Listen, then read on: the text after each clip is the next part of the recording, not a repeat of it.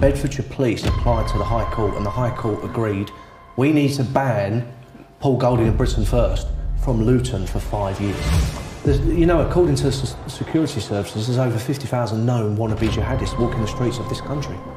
Over 50,000. They said we can't do surveillance on all of them. It's literally me and about two other people I didn't even know stood on that corner as Anjem Choudhury was approaching and said, "You're not passing. You're not getting past us. I'm going to die right on this spot right now. He is not passing me." They tore you to shreds. I mean, they absolutely tore you to shreds. They dragged you through the gutter. They made you out to be a Hitler-worshipping Nazi.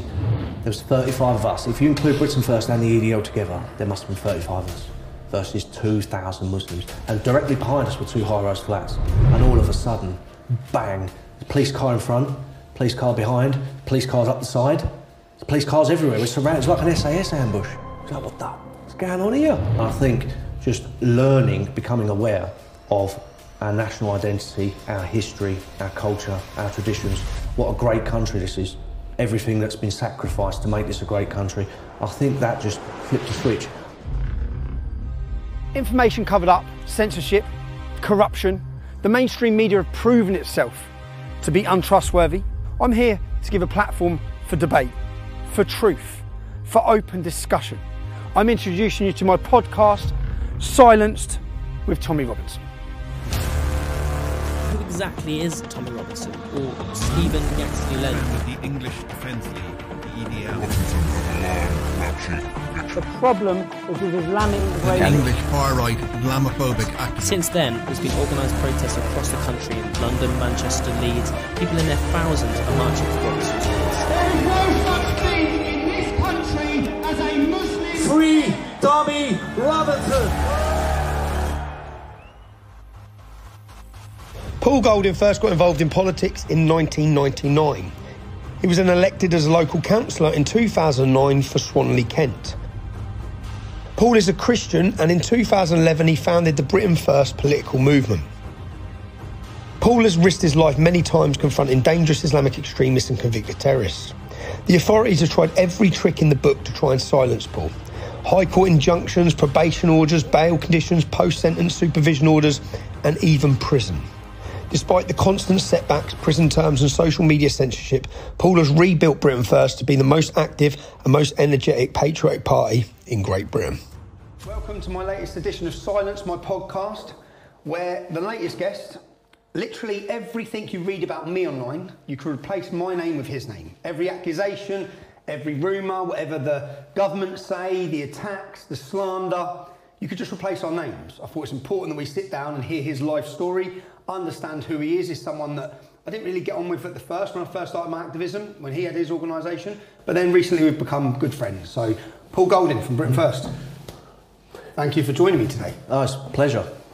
I've been around for 25 years now and I've never done a podcast. This is your first ever podcast? First ever podcast. You see, I think that's incredibly important in the sense that otherwise people just make their mind up on who you are based off little clips of you. Yeah. Out of context clips many of the time as well. Well, we've all had family members and so on that have Googled you, Googled me, and if you rely on the mainstream media, you'll just get the complete wrong impression. But thankfully, we've got our social media back, and we're able to fight back now. We are. I've met people before where I've been out for a couple of days, and I've been at this fitness camp, and they haven't known who I am. And when they found out who I am, I've had to say, please don't Google. Like, please don't Google me. Because if you Google me, you're not going to walk back in and talk to me. Because when you read the accusations on Google, it doesn't portray the person I am, and it doesn't portray the person you are. It's Google, it's the media, it's Wikipedia. And Wikipedia is just a dictionary of all the smears in the media. Put together? Yeah, chronologically. It's just poison on top of poison on top of poison. And if you can't blame people. If they Googled you and they Googled me, then you can't blame them for thinking that we're like, you know... I think we're just lucky now that a lot of people don't trust the media or trust the internet. I think that Donald Trump has come along and he's just repeating over and over again the fake news media, the fake news media. It's worked. Because before Donald Trump, we never had this term fake news and all this other stuff. No. And he has just chipped away at it. But I think people, you know, 20 years ago, 30 years ago, when immigration wasn't really in your face like it is now, But yes, obviously, you grew up in Luton, I grew up in South East London. I've been to Luton many times, as you know. I think I'm the You're only banned from Luton, weren't you? I'm the only politician who, by order of the High Court, was banned from going into Luton for 5 years. For nothing. It's not even walking down the street. Not even like you can't go into London now because of your bowel conditions. Yeah. I couldn't go into Luton because Bedfordshire Police applied to the High Court, and the High Court agreed we need to ban Paul Golding and Britain First from Luton for 5 years. A worrying trend, though. And they also banned me from every mosque in England and Wales in the legal We'll get onto all this. That's because you were caused.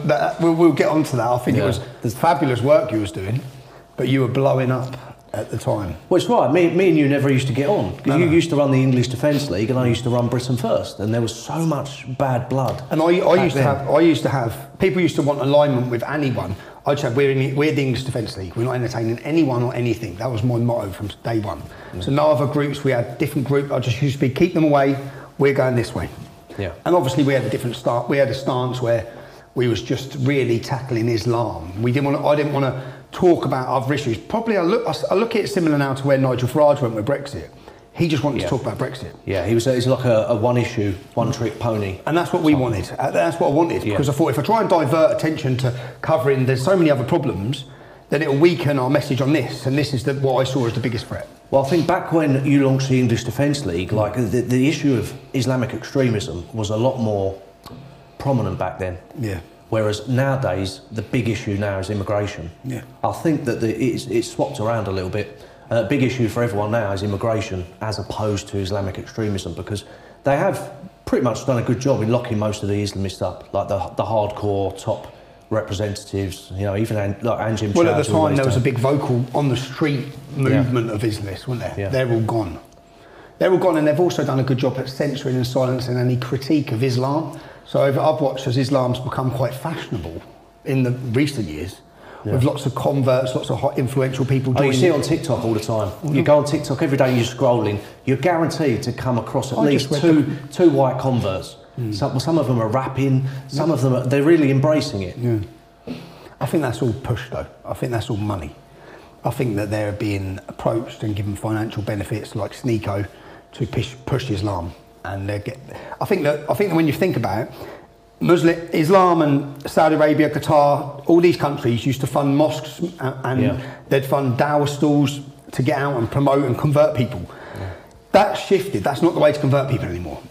This is the way to convert people, with influencers. Yeah. So now they're funding the influencers. Well, one of the things Britain First was quite well known for is our mosque invasions. Yeah. We still get that. 10 years on, we still get, this is Britain First, the ones who invaded the mosques and all that. But to be honest, we only invaded a handful of mosques over a 2-month period. And every single one of those mosques was justified, was connected in some way to extremism. Yeah. And we thought that was a legitimate approach at that time. It was legitimate, because no one else was talking about it. Yeah. Can we rewind, before we get on to I've gone through all the crazy stuff you've been involved in, the prison sentences, the terrorist attacks, everything. Can we start at the beginning to understand who you are? Where was you brought up? I was born and bred in South East London, right out on the outskirts of Greater London.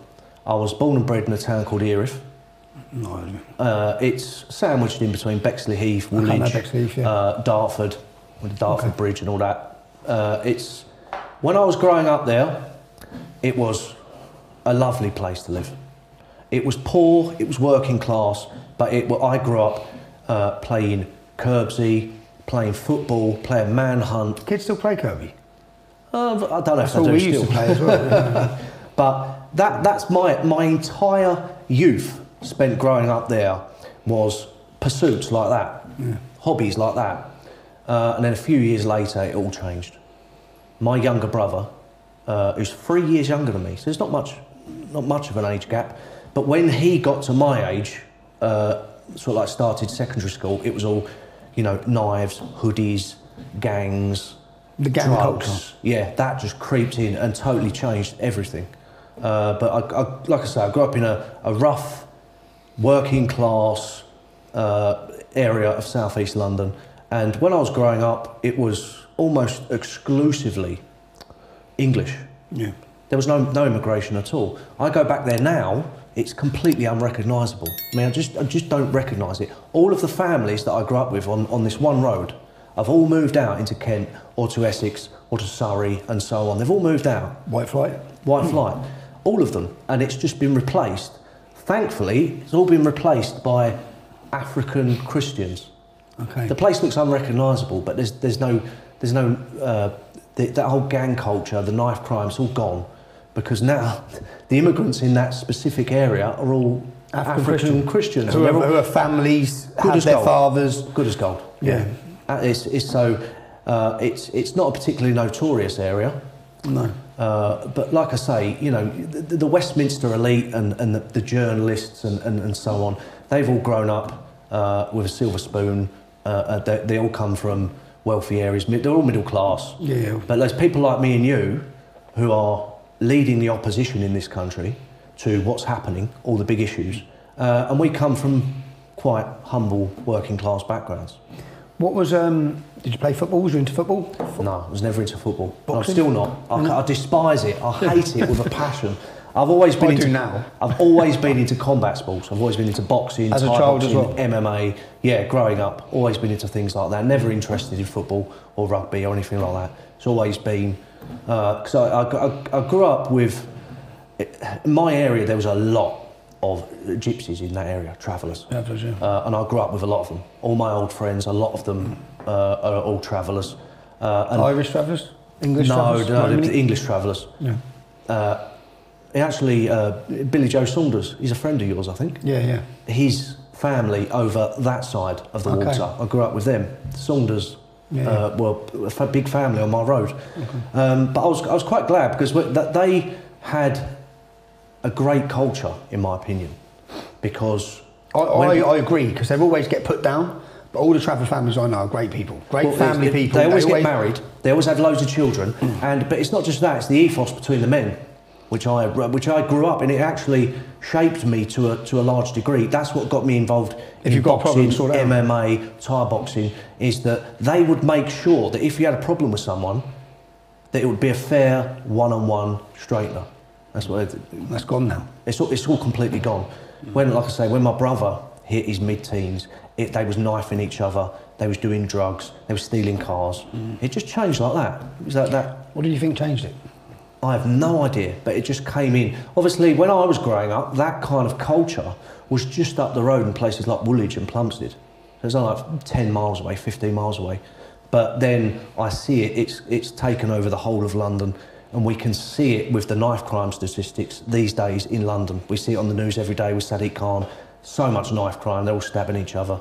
It's a real toxic, horrible culture. And I saw it in my youth. It just went from one thing where he was playing manhunt. You had like 30 kids playing manhunt. I used to love it, man. Yeah, it was brilliant. I used to love it, man. Yeah, we used to play cricket. We used to dabble in everything. Yeah. We used to ride motorbikes around the marshes in Erith and Slade Green, right? But it was all completely harmless. It's what you expect kids to do, and then it just changed.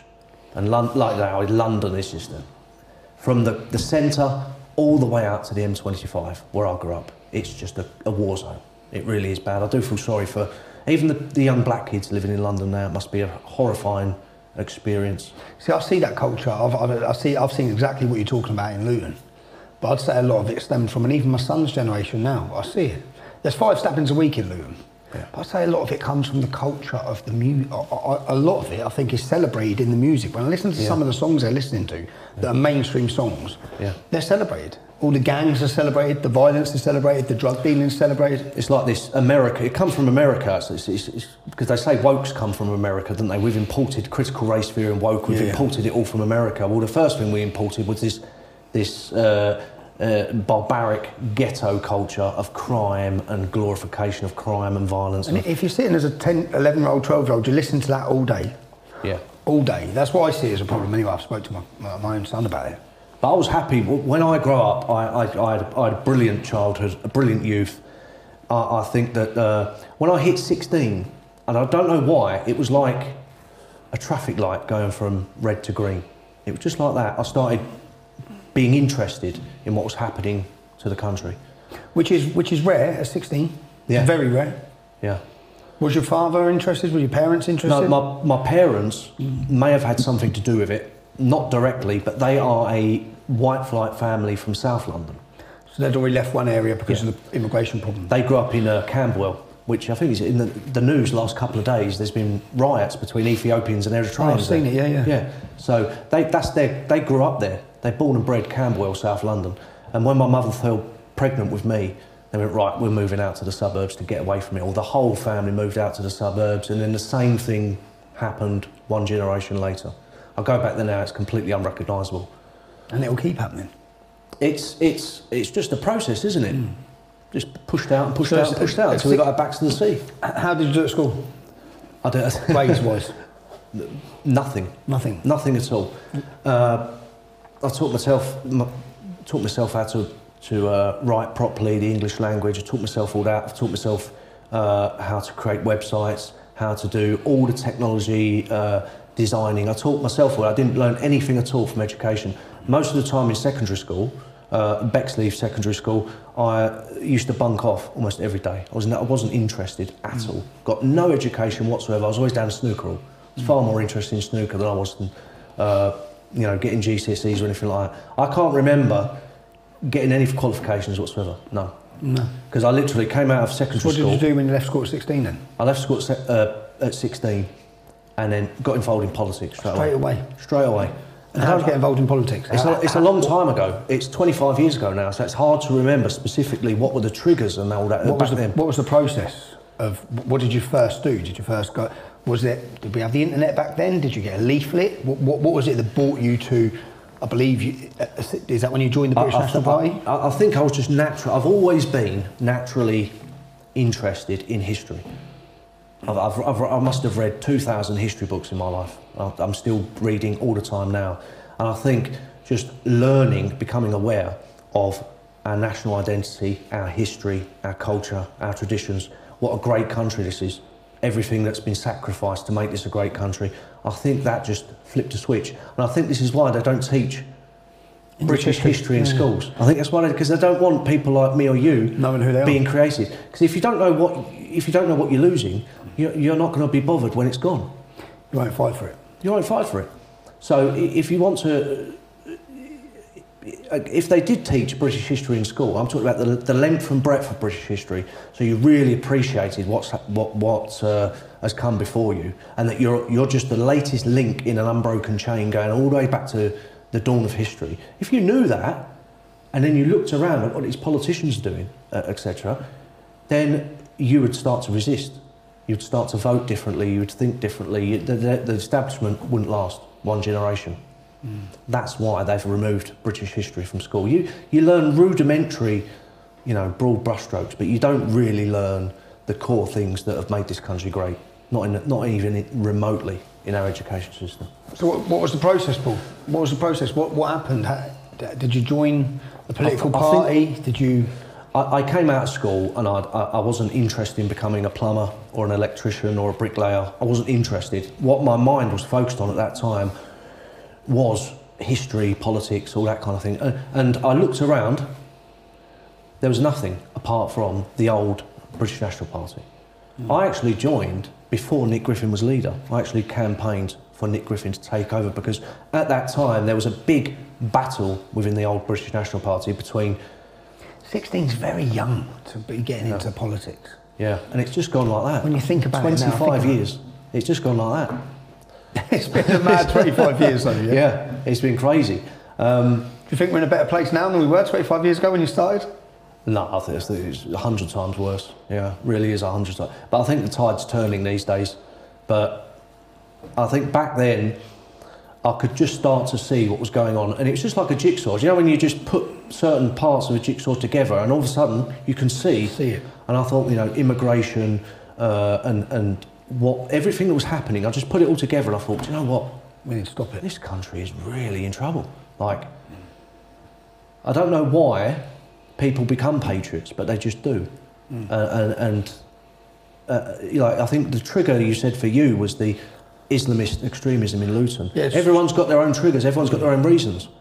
For me, was just seeing how they acted. how different they were. Seeing them take the piss, basically. Yeah, seeing them take liberties. And then you thought, we've got to do something about this. And I can't remember, it was 25 years ago, but it was something along the lines of, you know, mass immigration, everything was happening in the country, and I just got sucked in. There was no internet back then. No. It was just, you know, so I joined the British National Party. I got a campaign for Nick Griffin to become leader, because at that time it was a battle between Nick Griffin wanted to make the British National Party, he wanted to go down the route like the Front National in France, and he wanted to become modernise the BNP, he wanted to become more sensible, start fighting elections properly, and try to make them an electoral force, try to make them a serious political party. And I thought, that's the way to go. That's exactly what this movement needs to do. What did you know about Nick Griffin at that time, as a youngster? Nothing at all. But I joined, and he was basically the only option, because the alternative to him was John Tyndall, and that was basically, we need to stay like old National Front style, you know, sod elections, sod voters, you know, let's just stay ideologically pure and let's just stay how we are. It didn't offer any hope whatsoever. It was just more of the same that had failed in the 70s, 80s and 90s, and it was... But Nick Griffin said, let's copy what Jean-Marie Le Pen's done, let's copy what they've done elsewhere, and let's try and bring that to Britain. So I thought, that's brilliant, that's exactly what we need to do. So from day one, even though I joined the British National Party, and it doesn't look great on a CV... I've had the same. You have had the same, yes. I've had the same. It doesn't look great, but what else was there at that point? There was nothing. There was no... UKIP was completely non-existent then. I didn't even know about UKIP till 2004 or something like that. You hadn't formed the English Defence League for another 10 years. Yeah. So there was nothing. Apart from the British National Party, they were the only ones talking about immigration, talking about all the big issues. I think I started the English Defence League 2009, but in 2004 I joined the BNP. Yeah. I joined for 12 months. And there was the leaked membership list that was put out. Yes. And it showed for like 6 years or something. So it showed that I joined for 12 months, didn't rejoin. When I joined, as I said, when you're drowning, you clutch at straws. And we were drowning. Luton was drowning, the country was drowning. And I remember reading a 10-point page on a BNP leaflet. You might have even wrote it. It could well be, yeah. It was 10 points on a BNP leaflet where I thought, well, I agree with that. Heating for British old age pensioners, agree with that. All 10 points, you'd have to be an absolute moron not to agree with.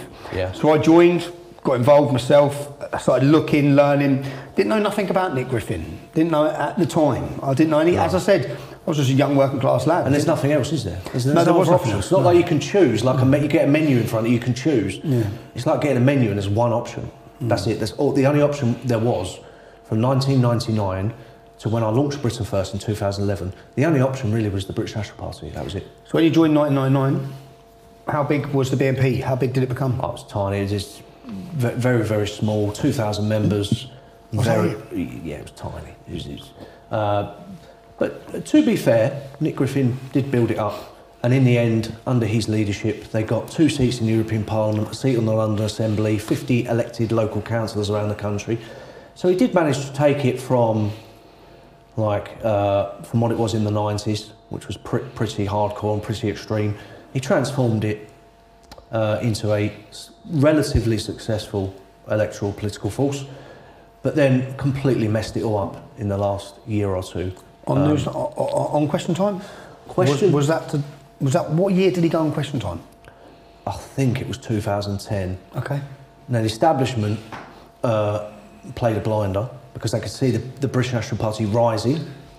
They just got 2 seats in the European Parliament, a seat on the London Assembly, and they're winning council seats, county council. It was really doing well, and they was becoming a real threat to the establishment. So the establishment played a blinder and said, let's get their leader onto Question Time. Now, at the time, this is one of the big things that made me turn my back on Nick Griffin and the British National Party, amongst some other things. But it was, if you know you're going into that scenario, you do a lot of preparation, you do a lot of simulation, and you go in there swinging, you go in there all guns blazing.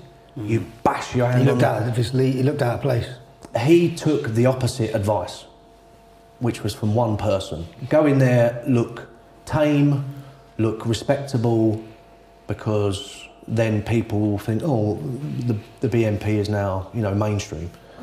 And we all watched it. Everyone's watched that episode of Question Time. He went on there. He was squirming. He couldn't get a word in edgeways. He was being... You know, there's people like the Liberal Democrat panellist.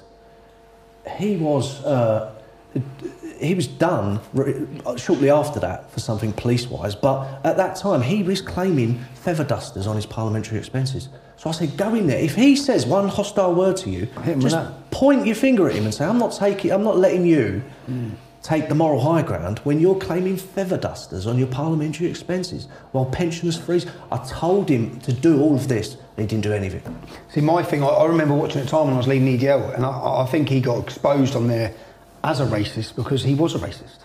So I think when given the opportunity on national TV to sit and people question him, he's standing by his own beliefs. That's how I felt. If he would have gone in there as a man of the people, like Donald Trump, said, I don't care what these politicians say, all I want to do is put British people first, I want British jobs for British workers, put our elderly first, put our veterans first, he would have come out of that a national hero. Because 1 in every 3 adults in the whole country was watching. So if he'd have gone in there as a tribune of the people, like Donald Trump, he would have come out and he would have been a national hero. Instead, he went in there, done the squirming act, and just looked weak and feeble and unprepared. And from then, you see the BNP's fortunes on the timeline just bang down. What happened for you from then? It took a while for that to sink in. I remember as soon as he left the studio. Was you full time? When all this I was going on? was a full-time employee. At that point, I was director of publicity, I think, or communications director. How old was you? At that point, I was about 26, 27. Still young. That's young. Still very young, yeah. But I remember as soon as he left the Question Time studio, he drove all the way down to my house in Kent to unwind, because I was the nearest person, the nearest house he could go to. So he came there with his security team. We made him all teas and all that. And I said, how do you think that went? Because I was a bit dazed. I was like, what the hell just happened? And he went, oh, it was a bit rough, but I think it was all right. And then the polls came out afterwards, and he clung onto these polls continuously. And the polls were like, oh, people felt sorry for him. Well, look, you're pitching yourself as leader of the resistance, leader of the Great Britain. People don't want to feel sorry for you. They want to follow you. They want a strong leader. So 1 in every 3 adults, 1/3 of the adult population was watching, and he just completely blew it. And I think after that, it just went... What lengths? I've always been interested, because I know the lengths that the establishment went to hammer and destroy the English Defence League. The English Defence League were a street presence. We weren't testing them electorally, and we weren't a danger to them. What was going on to the British National Party? I would say... in those years? Now, you're no stranger. I'm no stranger to hope, not hate, style, subversion. Yeah. They pay people money. They get them. That's how they got the league list. Yeah, obviously. It's all. Who got the league list? That was slightly. See, I actually left the BNP, then came back a year or 2 later, and it was. I just missed that. Okay. I joined just after. I rejoined just after. That was a group of disaffected BNP traitors, basically, who tried to split the party, and then they leaked the entire membership list. Which then stops anyone ever joining again, really. That's the whole point. They probably was offered a lot of money for that, because that more than anything could have killed the party overnight. Well, I learned from that. I'm not joining that. I learned because my details will end up in the Sun newspaper. I learned from that in the sense that I've never allowed anyone other than someone I've grown up with as a child to have access to that list. Yeah. Because I know that they can. But that was rough. Damage. And that was rough. And this is probably one area. You know, we've got disagreements on certain issues, and one of the disagreements I would say is Julian Assange, because you were always singing his praises. He was locked up with him, I think. Yeah. But I think Julian Assange is a total scumbag. What a traitor? He's a scumbag. He was the one who leaked the BNP membership list. Oh, it was leaked on his website. It was WikiLeaks. He leaked it. Now what? How are you fighting the state? How are you fighting corruption by leaking the BNP? Do you agree with what he did over leaking the illegal and the murder, the attacks that he showed? Yes. Do you support that? Yes, I do. So you just don't support the thing he done against BNP? I support him exposing government Corruption. and misdemeanours, but And illegal wars. what he did to the BNP membership was disgusting. Yeah, because he made those people a target. He made hundreds of Innocent solid, people. decent, innocent patriots, victims. He made people, the left, the media, everyone. So many people, hundreds of people lost their jobs. Their houses were attacked. It was mayhem for a long time. And I remember being in the middle of it, and I just thought, Julian I wasn't Assange, aware it was Julian Assange who'd done that. well, you know, I haven't really. There's no point in bringing it up these days, but as far as I'm concerned, Yeah. what's happening to him now is, in my opinion, considering what I saw in those days, hundreds of British patriot families having their houses attacked, losing their jobs, being targeted, victimised, demonised by the media, and just relentlessly targeted because they were on the list. But do you, okay, even if you talk about that with Julian Assange, do you still agree that, what's he done now, 10 years? Should he still be sat on solitary confinement? No. Regardless of it? No. I'm with you on all that. I get it. So you're annoyed because so people understand what happens here. If anyone's name gets associated, even with me, so the BNP would have got a worse time. But with me, you'd have a school teacher who would post a comment. Groups and NGOs would find that school teacher's HR department, they'd contact his work, and they'd bombard until he loses his job. I used to have school teachers on the phone to me crying, saying he's a school teacher, he's a good, decent man, he supported my work, and now he's losing his job. But if you want to explode that by 100 times to what anyone who would have donated to the BNP, support, you probably knew a lot of decent people, ordinary people. How many people in the BNP would you say were decent people, and how many would you say were extremists? Because I've been asked this time and time again, and I have to emphasise that I was in the British National Party because there was nothing else. There's no other option. Like I said, it was a menu with one option. That was it for a long time. There was no one else talking about against immigration. No one else I remember when I looked in 2004, there was no one talking about Islam. No one. Well, you launched the English Defence League in 2009. That was focused on Islam. Yeah. Nigel Farage didn't talk about about immigration until I think 2013, something like that. Before that, it was the British National Party. They were the only option. They were the only party that were talking about big issues like that.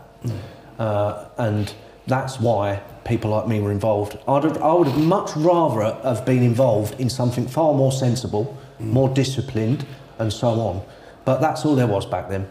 But yeah, I've never understood why Julian Assange leaked the BNP membership list, because I saw the carnage and devastation it caused. Do you think that's him personally, or do you think there's a bigger team of people with involved in WikiLeaks? And many of those people in WikiLeaks, the sort of hacker sort of people, are of the left. Yeah. Many of that could be anonymous. the case. I mean, many of them are. I know it's in his name. It's like he's the leader. The buck's got to stop with him. There's no need to do that. You're not bringing down a government agency. You're not exposing government misdemeanours, are you? I get it. By leaking a political party membership list. The devastation that caused was horrific, and I remember seeing it all. So I've always had quite a strong dislike of Julian Assange. Okay. So you've come out of that. You've left the BNP. When did you leave the BNP? I left the BNP in 2010, I believe, shortly after, about 6 months after the 2010 general election. Why? The reason being, in 2009, Nick Griffin and another BNP regional organiser were elected to the European Parliament. I remember. Now, the problem was that Nick Griffin was doing a good job at that point, and he was steering the BNP towards being a serious political party with a lot of elected people. The problem is, when he was elected as an MEP, his focus switched from the struggle on English soil, on British soil, to the European Parliament gravy train. And he spent all of his time... trying to get people elected as MEPs because that would have bought the party a lot more money. So is that what he started focusing on? No. Obviously, when we had those European elections, they're run by proportional representation, and you get the leaflet distribution to every house in big areas for relatively cheap. So they're brilliant. I'm quite gutted we don't have them anymore. I'm glad to be out of the EU, but they were great for up and coming patriotic parties to get onto a serious parliamentary level quite easily. But the problem, him personally, where he was going, one day he was going to the Black Country, to Barnsley, to Maidstone, speaking to local people and branches.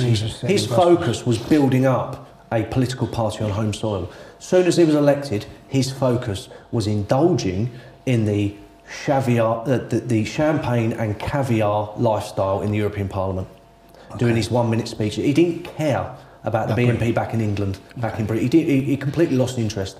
And because of that, the BNP's fortune started to decline, coupled with Question Time. And in 2010, I just thought, I've had enough of this. It's not going anywhere. You can see all he cares about is going off to the European Parliament. Because in the European Parliament... Would you say it was the same about Farage and co? I think that they were doing it in a big way. But the main thing about people... Do you think they made it so people there could do that? So then they were... Yeah, what the European Parliament it does on behalf of the EU is it sucks in all of the radical upcoming anti-EU politicians and neutralises them in a dead end. Money. Because every time you go to European Parliament, Nick Griffin rented a house nearby and basically lived there full time. Every time he clocked in the European Parliament, went through security, they put 300 quid in his bank account. That's all he wanted to do. That's all he wanted to do was go to European Parliament. 300 quid a day, 300 quid a day. I think they do this in the House of Lords. They do it in the House of Lords. Yeah. So that was the case. So he was just focused on that, just European Parliament, and it was nonsense because the European Parliament has no power at all. It's the European Commission that lays down the laws. The European Parliament is the world's biggest talking shop. They can't do anything. They can't even vote down any legislation. They can't say yes or no to any laws, nothing at all. It's just hot air. And because he was focused on that and he was loving it, and I said to him over and over again, so did other people, you need to knock all this nonsense on the head, let's focus on the party here on home soil. He wasn't interested. It wasn't just me resigned, dozens and dozens of senior people resigned, and it went south very quickly. Can I ask you, from the start of your BNP activism to your resignation there in 2010, what sort of police interference did you have personally? Because we're going to get on to what happens after this, but was you police raided? Was you arrested at all in that time? No. You have to, back then, as you probably remember, in the early days of the EDL, it's probably the same. There wasn't really much social media. It was very much in its infancy. The media was still very dominant. Yeah, they controlled. And they tore you to shreds. I mean, they absolutely tore you to shreds. They dragged you through the gutter. They made you out to be a Hitler-worshipping Nazi at all times. But back then, because we were involved in politics, we didn't really have much police harassment back then. It was mainly the media. The media was just tearing you apart non-stop. And it was... I would hazard to say it's worse back then with the media attacking you than it is these days. Why? Than what we've been. I would say that what Nick Griffin went through at the hands of the media back then was worse than what we've experienced. Would you, again though, I remember sitting when people say, well, what would it be like if you got impressions on? I said, well, I'm not a racist. So any of the things they humiliated him over, they can't humiliate me over. Yeah. So anytime I've got ability to go on TV, you can't humiliate me for accusations that aren't true. That's how so when I watched it, I just thought, well, that's all that happened was he got found out for what he is. Yeah. When he got the opportunity on TV, they found him out. And I think that when I've had a chance to go on TV, there's nothing they can say. I think there's two key differences these days. Is that one, we've got social media to fight back. We didn't for a few years, of course, but now we have. Anyone publishes any crap against me or you, we can do videos, we can do rebuttals, and I think that helps to a degree. That's why they took their platforms away from us in the first place, because they wanted to remove that ability from us. But also back then, the other difference was the media was far more, I wouldn't say they was trusted, but they would take, what they had to say was more credible back then. I think these days everyone knows that they just lie 24/7. It's just, everything they say is just rubbish and bullshit these days. But I think back then, at least say 75%, 80% of the population, if they called you a racist, people would believe it. Yeah, I agree. So back then there was no social media, and there was a dominance of the mass media back Whatever then. the media said was taken as true. Can I ask, 2010 you said you left. Yeah. In 2009, the English Defence League emerged. Yeah, What I was your- remember. what was your opinion? Because I remember Nick Griffin gave a big statement, a massive thing about it being a government agency, etc.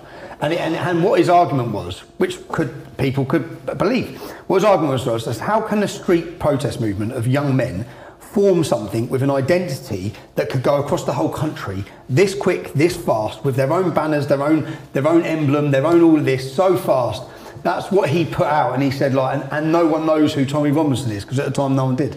Yeah. What did you think as you saw it exploding? Oh, just it's when you know that man, Yeah. you know what to expect. Just like everyone who's not part of his team is either on the Zionist payroll. Working for Israel. That's a good one. The Yeah, Zionist payroll, or they're MI5 or Hope Not Hate. We was MI5. It's- I went from MI5 to Zionist to... Yeah. Been for a Not month. a day goes past, even these days, that get called a Nazi and a Zionist on the same day. Yeah. You know, on Twitter comments and stuff like that. It's ridiculous. But yeah, I think that the rise in the EDL coincided with the collapse in the BNP. They both kind of, and then. Was you aware of the BNP infiltration of the EDL? No, not. I was gone by then. I was so, out the door. so basically, we found out that Tony, who used to be our man who gave who compared all the demonstrations. So I was literally all of a sudden getting it from everywhere, from all the regional organisers. We need to align with the BNP. We need to align with the BNP. Yeah. I mean, it was coming from everywhere. I was on a stag do. Where was I? I was in Latvia. Yeah. I remember everyone, and I wasn't coming to this. This was the first demonstration that I wasn't going to because I was in Latvia. And my phone didn't stop, and everyone said, mate, if you're not there, it's going to implode. You need to be there. Yeah. So I flew back. I remember your speech. Do you remember the speech? I remember it because you said something along the lines. This morning at 5 a.m. I was in a nightclub. Now I'm here with you guys. I was in a strip club. I remember that. I remember that. Do you remember it? But that was a few years after I left, believe it or not. That was a few years Was after. it? A few Okay. years. Water had gone under the bridge by that point. And I remember the first time I spoke to you on the phone was when Nick Griffin was trying to worm his way in. Oh, they'd Do wormed you remember? him. He's like playing games and winding you up and winding Kev up and all this kind of stuff. And I remember the first time I spoke to you, I specifically rang you up and I said, just ignore him. I know what he's like, just ignore him. Blank him. Because he'd got, I mean, from everywhere, all these people started saying we need to align with the BNP. And it felt like the English Defence League, all the people want to align with the BNP. So that was when I flew back. I stood on stage, said, look, 5 o'clock this morning, I was here. Now I'm here. I need to ask you all a question. It's a very important question. Put your hands up if you want to align with the BNP. And not one hand went up. Yeah. So I thought, okay, so it's not the people in the English Defence League want to align with the BNP. But what he was up to then is... He was in everywhere. Is the BNP was collapsing and it was losing relevance. He needed to align with a fiery street movement So that was they'd- getting all the attention. Yeah. He needed to bring himself back into relevance by So he'd by spend, holding on he'd to spend a months having meetings with my compare, having meetings with regional organisers, getting into all of them, offering them positions in the BNP. So then, if we aligned with them, then everything's great for all of them. I had to get rid of about another 5 people at that time. He is a slick operator. Yeah. He's very intelligent. Is he Oxford? Is he Cambridge? He's Cambridge educated. He's a very, very cunning person, but he's also daft. Yeah. You know, he makes daft decisions. He aligns himself with daft leadership people. He appoints daft people. He makes a lot of daft decisions, which you get with a lot of eccentric intellectuals, which he only got so far. What happened, Paul, from here for you? Because we haven't got into any of the chaos that's in here. By the way, this is Paul's book, The Battle for Britain. It certainly is a battle for Britain, and we're going to go through. I want to get into some of the dark and some of the chaos that's happened in your life. Yeah. You set up Britain First, did you? Yeah. Well, what happened is I resigned from the British National Party, and a lot of people resigned as well at the same time. A lot of good regional organisers and key leadership officials and stuff like that. So after about a year in the wilderness of just, you know, because you know yourself, when you're in politics, if all of a sudden it comes to an end, you go into like this you want to go out and relax and probably go on the razzle, and you want to just have a good rest, don't you? Take a break. So we did that for about a year, and after about a year, we could see the British National Party was doing this, and we just thought, you know, that sooner or later they're gone. They're not going to exist anymore. Fast forward to now, 2024, they haven't existed for years. So we was right about that. But we thought, you know what? We've got all these contacts, we've got all these people, these activists, and all that. let's launch something fresh, something new, but let's do things properly. Let's do things properly, because one of the, probably the biggest thing that let the old British National Party down was it was the toleration of the bad eggs, the bad apples. Get rid of them. Like genuine neo-Nazis, anti-Semites and so on. They were tolerated. They were small in number. The vast majority. They're so active, aren't they? The problem is the media focus on them, so that you get the impression that they are the BNP, but they weren't. 98% of the BNP were good, solid, working class patriots, genuine people, and they were hurt the most with the list leak of the membership list. But I remember back then, you know, we needed something new in this country, because the EDL we thought was quite niche. It wasn't political. It wasn't a broad spectrum of issues. It was like a laser beam. It was radical Islam on the streets. And he was like town hopping. So we thought, you know, what this country needs is like, which has a shelf life as well. For us, our political lives revolved around the British National Party. So we thought, let's build a new British National Party, but do it properly. Let's not tolerate anyone who misbehaves. Let's not tolerate anyone who makes stupid, does anything stupid or says anything stupid. Let's just get rid of them straight away. Let's see if we can do it properly.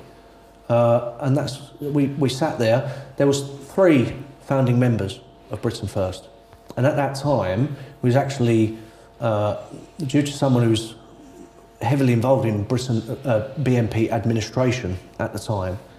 They actually inherited the old BNP's headquarters in Northern Ireland. So we was all working... Is this Jim Dawson? Yes, Jim Dawson. What a rat. What a rat, man. Do you know, I'll tell my story on Jim Dawson. I've never met Jim Dawson. I got asked to go on a meeting with Jim Dawson. You were there? I was there, yeah. We went... I wasn't there. It was a 2-part meeting that day in Bedfordshire. In Bedfordshire? I was there for the first part, which was quite innocuous. It was just chit-chat. So I went and had a meeting with him and Anne-Marie Waters, and what we were talking about at the time was the Mohammed cartoons, because the Mohammed cartoons had gone on. We was having this discussion, and literally, by the time, say we had this meeting and we finished at 6 o'clock, by like 9 o'clock, there was breaking news story from Hope Not Hate that we were planning on instigating race riots. So Jim Dawson, the big, at the time, who was portrayed as this big loyalist in Northern Ireland, had openly admitted as well, being in contact with Hope Not Hate, so he was working in hand with Hope Not Hate, to give them this story that they could then pump around it went all over the media that we were planning on instigating race riots, and the source of their information was Jim Dawson. And I haven't seen him since.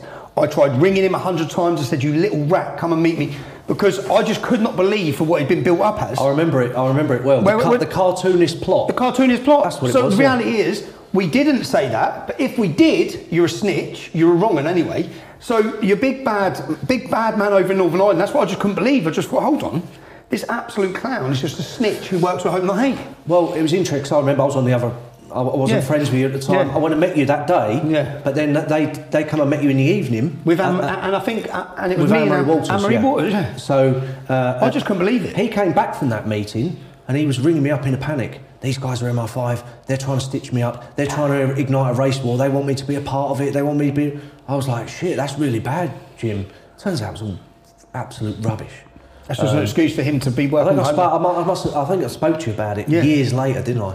But it was just rubbish. But what it woke me up to was that Hope Not Hate are in with everyone, because at the time he's clearly working with Hope Not Hate. For us to have a so-called conversation at that moment, and then 2 hours later it's on Hope Not Hate's website, and the only person there is Jim Dawson, and he admitted talking to them, and he's continued to this day. Yeah. He's continued to work alongside Hope Not Hate to this day. He's very close with Matthew Collins. Is it Matthew Collins? Yeah, Matthew Collins. Matthew Collins of Hope Not Hate. He's very close with him. They're on the phone, thick as thieves, almost every day. Yeah, that's what I remember. But yet he I haven't spoken to him, Jim Dawson, for many, many years. He masquerades as his patriot. Yeah, but I remember him specifically. You got to remember, Jim Dawson left Britain First in 2014, so that was 10 years ago. Okay. I haven't been involved with him properly for 10 years. But I remember from 2014, probably up till 2019, I was still speaking to him. Yeah. And I know, I've seen it many, many times, he's thick as thieves with Matthew Collins of Hope Not Hate. 100%. Which is mental. That's treacherous. He's a traitor. He used to justify it by saying it was intelligence gathering, because Matthew Collins would blab his mouth and he would learn things. It is intelligence gathering for Home Night. Getting their intelligence from YouTube. Obviously, with the hindsight of what's happened in between, with other stuff, I can see that he was being a complete wronger during that period. Because you saw then. So if we get onto this, we'll get onto Jay DeFrancis. Yeah, it's a bit later on in the timeline, isn't it? So let's talk through the timeline. But there was 3 of us in Northern Ireland in an office, and we thought we're going to launch a new movement. We're going to try and get something going. And we sat there. I remember having the boards up, the easels. We was writing different name combinations. What could we call this, and blah blah. In the end, we decided we'd call it Britain First.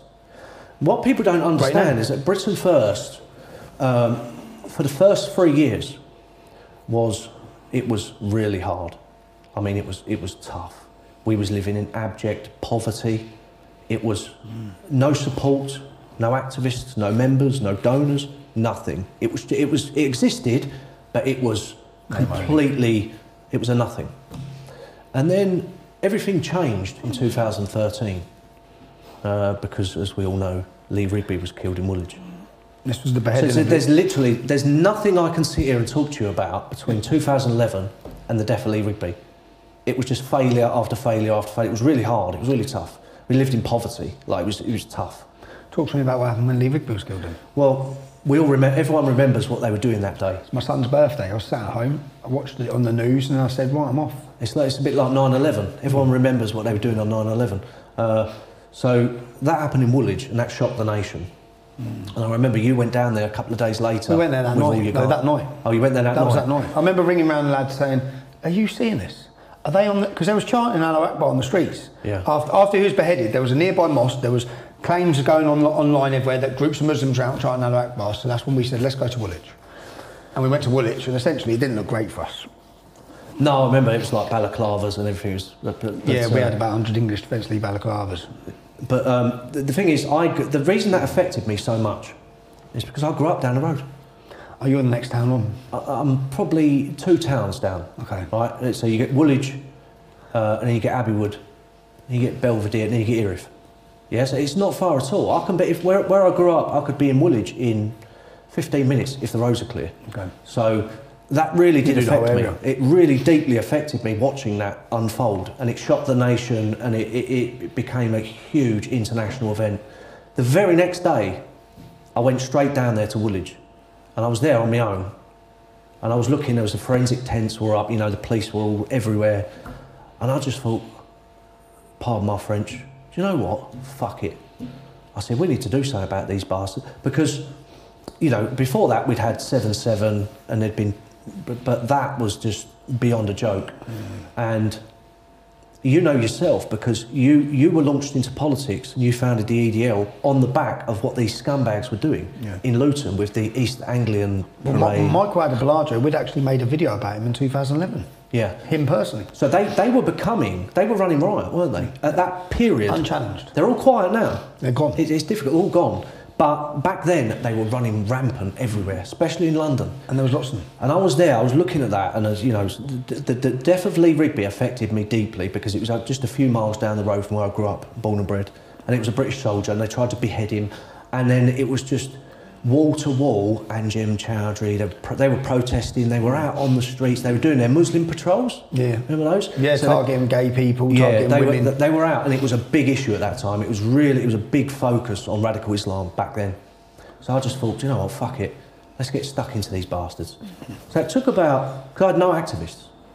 Britain First just existed as a name. It was just a name on a website, that was it. There was nothing else, right? And then one day, Anjem Choudhury posted online and said he's going to march from East London Mosque up Brick Lane, and it's going to be a protest against alcohol. The shops on Brick Lane selling they alcohol. Target the shops when they tell the Muslims stop selling alcohol. I remember. So they met up on a green opposite the entrance to Brick Lane. If you go across the road, there's a green where a big Victorian church used to be. So I went there, and there must have been 600 Muslims on this green. I mean, it's hundreds of them. It was massive. I was walking amongst them, just walking in and out of them. And you fucking bastards! Like what they were saying, what they were just unbelievable. I was so angry. And then I went across to the entrance of Brick Lane and I was watching, and then Anjem Choudary broke away with his group and he started walking towards Brick Lane. And on that corner, and I could show you the photo of it, it's literally me and about two other people I didn't even know, stood on that corner as Anjem Choudary was approaching and said, "You're not passing. You're not getting past us. I'm going to die right on this spot right now. He is not passing me right now." And there's a picture of me. Send me the picture. It's in there. There's a picture of me holding a flag. A flag, I've seen it. Yeah, just holding a flag like You're that. not holding it behind your shoulder? In the No, face I'm of holding it another like one? this, Okay. right? I'm holding it there on the pavement. Anjem Choudary and that lot, they're trying to get through, and I'm just stood there like that. I'm not moving. Arrest me, shoot me, stab me. I'm not moving. And there was a standoff for about an hour, and then the police got in between us and all that. But I remember the footage, me walking up to Anjem Choudary, said, "See you scumbag, I know where you live. I'm going to come and see you. You'll be seeing more of me." And I walked off, and I thought, I'm determined now to find out where that bastard lives. Which you did. Now, so I remember. I came away from that, I was on my own. I came away. Little did I know, the video of what happened, bang, went viral. It was all over Facebook, it was all over Twitter, it went massive. And at that point, no one had heard of Britain First. It was just, it was no man's land, it was dead. From that moment, that was the birth of Britain First. That was the first moment that people began to know about us.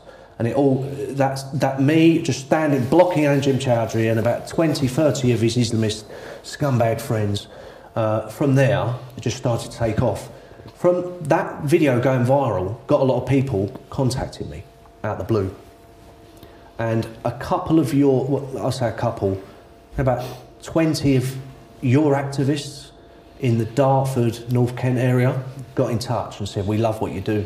We love what you did that day. Let's go and do some more of it." I said, "Let's do it." Pulpit, was it? No, it wasn't Pulpit. No, he never got involved. It was, I can't even remember any of their names, to be honest. But we chose a pub in Dartford as our headquarters, the Huffler's Arms, on Hive Street. And what we would do is we would meet in there, and one of your previous guests, Johnny Mad Dog Adair, yep. I read his book and I read books about him and all that, and I liked the way they operated, because they kept everything tight and they kept everything professional. And I thought, if we're going to do this, we need to do it that way. I said, I'll be honest, I didn't agree with what the EDL was doing at that time, because it was just like, large crowds in town centres. I thought, that's not effective. I said, what we're going to do is different. We're going to go to their houses. We're going to go to their workplaces. We're going to find them in the streets. We're going to go and charge their protests. We're going to make their lives a misery. And we are going to confront them, expose them. We're going to harass them. I want them to be coming out their front doors and think, where's that Golding? I wanted them to be looking over their shoulders. And this is what we set out to do. And we did it very professionally. When we met up in the pub in Dartford, no one had a clue what we was doing. I said, we've got an operation, or we've got several operations to do tonight. Meet up at 7 o'clock and then we'll swing into action.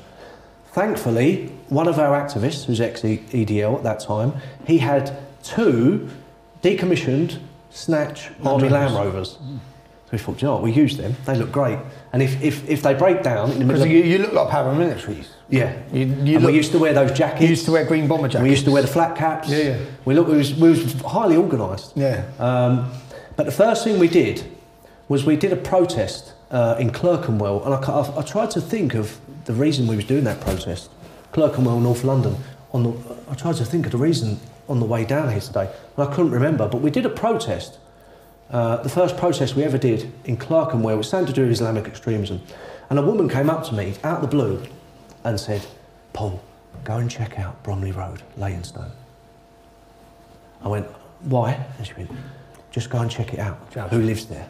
Right? I was like, "Okay, cheers." And then after the demo, I thought, we can kind of detour and go that way. I hope it's not a long road, because if it's a long road, we're going to have to deploy multiple activists sitting in cars, like surveillance units, to watch. But when I got there, thankfully, it was only 5 houses on each side, so it's really short. Very, very short road. So I thought, I wonder who lives here. So I put a surveillance team out there for 3 days solid, and they did 3-hour shifts. So you imagine, like, at the top of one end of the road, a guy in a car sitting there for 3 hours, and then a different person would be at the other end of the road, in a different car, different person, looking for the next 3 hours. And 3 days of this, I get a phone call. You never guess who I've just seen. He just walked into number 1 Bromley Road with his family. I said, who? He said, Anjem Chowdhury. I said, brilliant, bingo. We've gone right to the top of the Islamist networks in Britain. We found the top dog, Anjem Chowdhury. This was like really early in Britain First. We'd hardly done anything up to that point. So I rang all of these ex-EDL activists, said, let's meet up at the Uffler's Arms in Dartford. We've got something What year was this? This was 2014, really early. This was like January. Yeah. Right, I said, this was about 7 months after Lee Rigby. And I said, just meet me there. Trust me, you're going to love this. When they all got there, we all jumped in the Army Land Rovers. We drove up to Leytonstone. We parked in a car park round the corner. No one had a clue what was going on. Best way. I learnt that off Johnny Adair and C Company in the don't books tell them and all what that. they're doing. Yeah, don't tell them what they're doing till the very last moment, because they could send texts, they could update Facebook, they could. And everyone talks. Yeah. Even if they're just talking to their mate, look what we're going to do. You've got 20 activists. One of them's going to be either loose-lipped or he's going to be a wrong one, just by the law of averages. So yeah, we parked up in a car park around the corner. We knew what house he lived at. I think between 15 and 20 guys with me. Yeah, we had I had a megaphone. I said, when we all got to that car park, right at the last moment, I said, guess what, guys? Round that corner is number 1 Bromley Road. Anjem Chowdhury lives there. We're going to go and confront him. And they was all over the moon. Like, this was a jackpot. It was brilliant. And then, so you can see the old footage of it. We're all marching down, like a football firm, out of Football Factory, all marching round the corner. We get to his house. He walks outside. No one's home. It's dead. No. What a wasted evening. Plus, these guys know he lives there now. They might go and put it on Facebook. Yeah. They might go and put it on Twitter. They might just tell someone innocently. It's going to leak. So we was there for about 10 minutes. I went, come on, something happened. It was a right anticlimax, right letdown. And then all of a sudden, I heard someone say, there he is! He's walking up really loud. He turns into the road, right, with his wife and daughter in a little purple, like, Toyota Prius or something. He turns into the road, sees 20 men standing outside his house, starts to put the reverse gear in. I've heard, there he is! This probably caused him more headaches than anything the police have done in a decade. This wasn't the first time we did this to him. Yeah. we did it over and over again. But this particular time, someone spotted him and they started to reverse. And as it just all hell broke loose. I couldn't keep 20 guys Everyone's running his car. disciplined at that point. Everyone just charged his car. And you can look at the footage, there's people on his bonnet hanging on for dear life. He's reversed out and he's sped off for dear life. So literally a few hours passed, we'd gone back to the pub, we're decompressing, we're relaxing, that was brilliant. We just caused the man who radicalised the killers of Lee Rigby, the man who's out there on TV, on the streets, chanting UK go to hell every single day. We just ruined his evening. He had the first taste of real English opposition that day. And we all went away happy as Larry. So what happened, within a few hours, we stopped getting bombarded with phone calls, started getting bombarded on social media. There's posts, there's a group called, it wasn't the Muslim Defence League, it was the Muslim Patrol Vigilantes or something like that. Like, you go around to Anjem Chowdhury's again, we're going to be there, we're going to deal with you, all this kind of stuff. And it blew up pretty big, it was in the media. We went there and now Chowdhury's followers are threatening us. It was all over the media. It was big news. Did you think about the consequences of that? No. As in did you think about the fact that they are killing people, they are murdering people? Do you not think that they might find your family's addresses? No, because we was in we was in war mode. That's the best way to put it. Yeah, we was up for a war at that point, and we just kept thinking, Lee Rigby. What happened to Lee Rigby? We've got to do something. So what happened then is we started getting threats. This Muslim group Started saying, you go back to the house, you're going to deal with us, blah, blah, blah. So the very next day, I got the same guys together and we went back to his house. So I'm not being threatened by a bunch of bloody, you know, bearded savages, Islamist extremists. No way. So we just thought, fine, let's call their bluff. We went straight back to his house. House was empty. I got on Facebook. Did he move out then? No, I think he'd fled for his own safety or something like that. You know, because he knew, like, all of a sudden, wow, all these people on my doorstep, all these people climbing over my cars. I'm trying to get away. So I think that he went into, he just went to a family's house, something like that. But his house was dead for weeks after that. And then they moved him somewhere else and we tracked him down there. But with this Muslim vigilante group, I was outside his house and I got straight onto Facebook Live, I think it was. I said, where are you? We're here. It's been 24 hours since we were last here. You've made all these threats. We'll be here for the next half an hour. We'll see you here. Ended the live stream. Nothing. Next thing I did, I said, look, I'm going to Brick Lane right now. Not Brick Lane. I said, I'm going to East London Mosque right now. Maybe that's more convenient for you to come and confront us. This was on Facebook Live. These people have been mouthing off for 24 hours. So we went to East London Mosque and said, I'm here. I told you I was going to be here. You're probably all living in this area. So where are you? We'll be outside this mosque for the next half hour. We've ended the live stream. Nothing. It's all mouth, no action. And then the following day, police came, kicked my front door off, carted me off, arrested me. They arrested you? Yeah, they arrested me for, it was a harassment or threats or something like that. For Anjem Choudary? For Anjem Choudary. He'd gone straight to the police, grasped me up. But they love to use the law, don't they?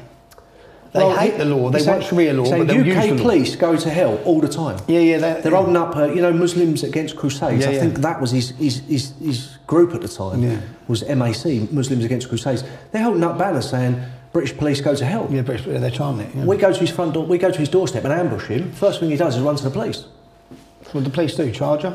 They bail you? No, they bailed me with conditions. Not to enter London. Not to enter the area. Shades of what's happening to you right now. Not allowed to enter into the M25. Okay. Under any reason, any circumstances. But then, funnily enough, the day after that, he did a video. He was in a mosque. He did a video. He's like, "Oh, this Paul Golding." He started mouthing off. But then something funny happened. A couple of days after that, the police dropped all the charges. They dropped the bail. And I said, "How comes this has happened?" And they said, "Anjem Choudary rang up. He doesn't want to press charges." Oh, okay, fair enough. I just, you know, took it. So the next person after that we targeted was Abu Izzadeen. Remember that guy? Big geezer. Yeah, big fella. Aggressive. He's a black convert. Big black convert. From Lewisham, was he? Don't know, I can't remember. But he confronted one of the politicians. Which politician did he confront? The Home Secretary. I can't remember his name. I think it might be Jack Straw, I think, at the time. We found out where Abu Izzadeen lived. Funnily enough, through a media report. Because when you go to court, you have to give an address. You have to give an address. The address, sometimes they put it in the newspaper. That was an easy picking. We found out he lived near Anjem Choudary. So we turned up, the Army Land Rover, outside his house. There was 15, 20 of us outside his house. You could see his curtains twitching. He definitely lived there because we went and asked the neighbours. We had a print out of his face, knocked on all his neighbours. Does this guy live there? So we always confirmed things first. We didn't just go in there and make tits of ourselves. We confirmed. We firmed up on the intelligence we got before we made a move. So we were outside his house. There's 20 of us. We're on the megaphone, screaming for him to come out and face us, but he never did. And this is a big, he's a... Well, these are men that love death more than we love life. Yeah. Apparently. So he never came out. We went back to his house several times, and it was included in a documentary which came out at that time called London's Holy War, which was brilliant. Yeah. Because that was at the time when the Muslim patrols were in East London and they were targeting people. So we went, right, we'll go and do our Christian patrols in response. So we used to go up and down. You drove up Brick Lane? Up and down Brick Lane. I remember. With the Army Land Rovers giving out Christian patrol leaflets.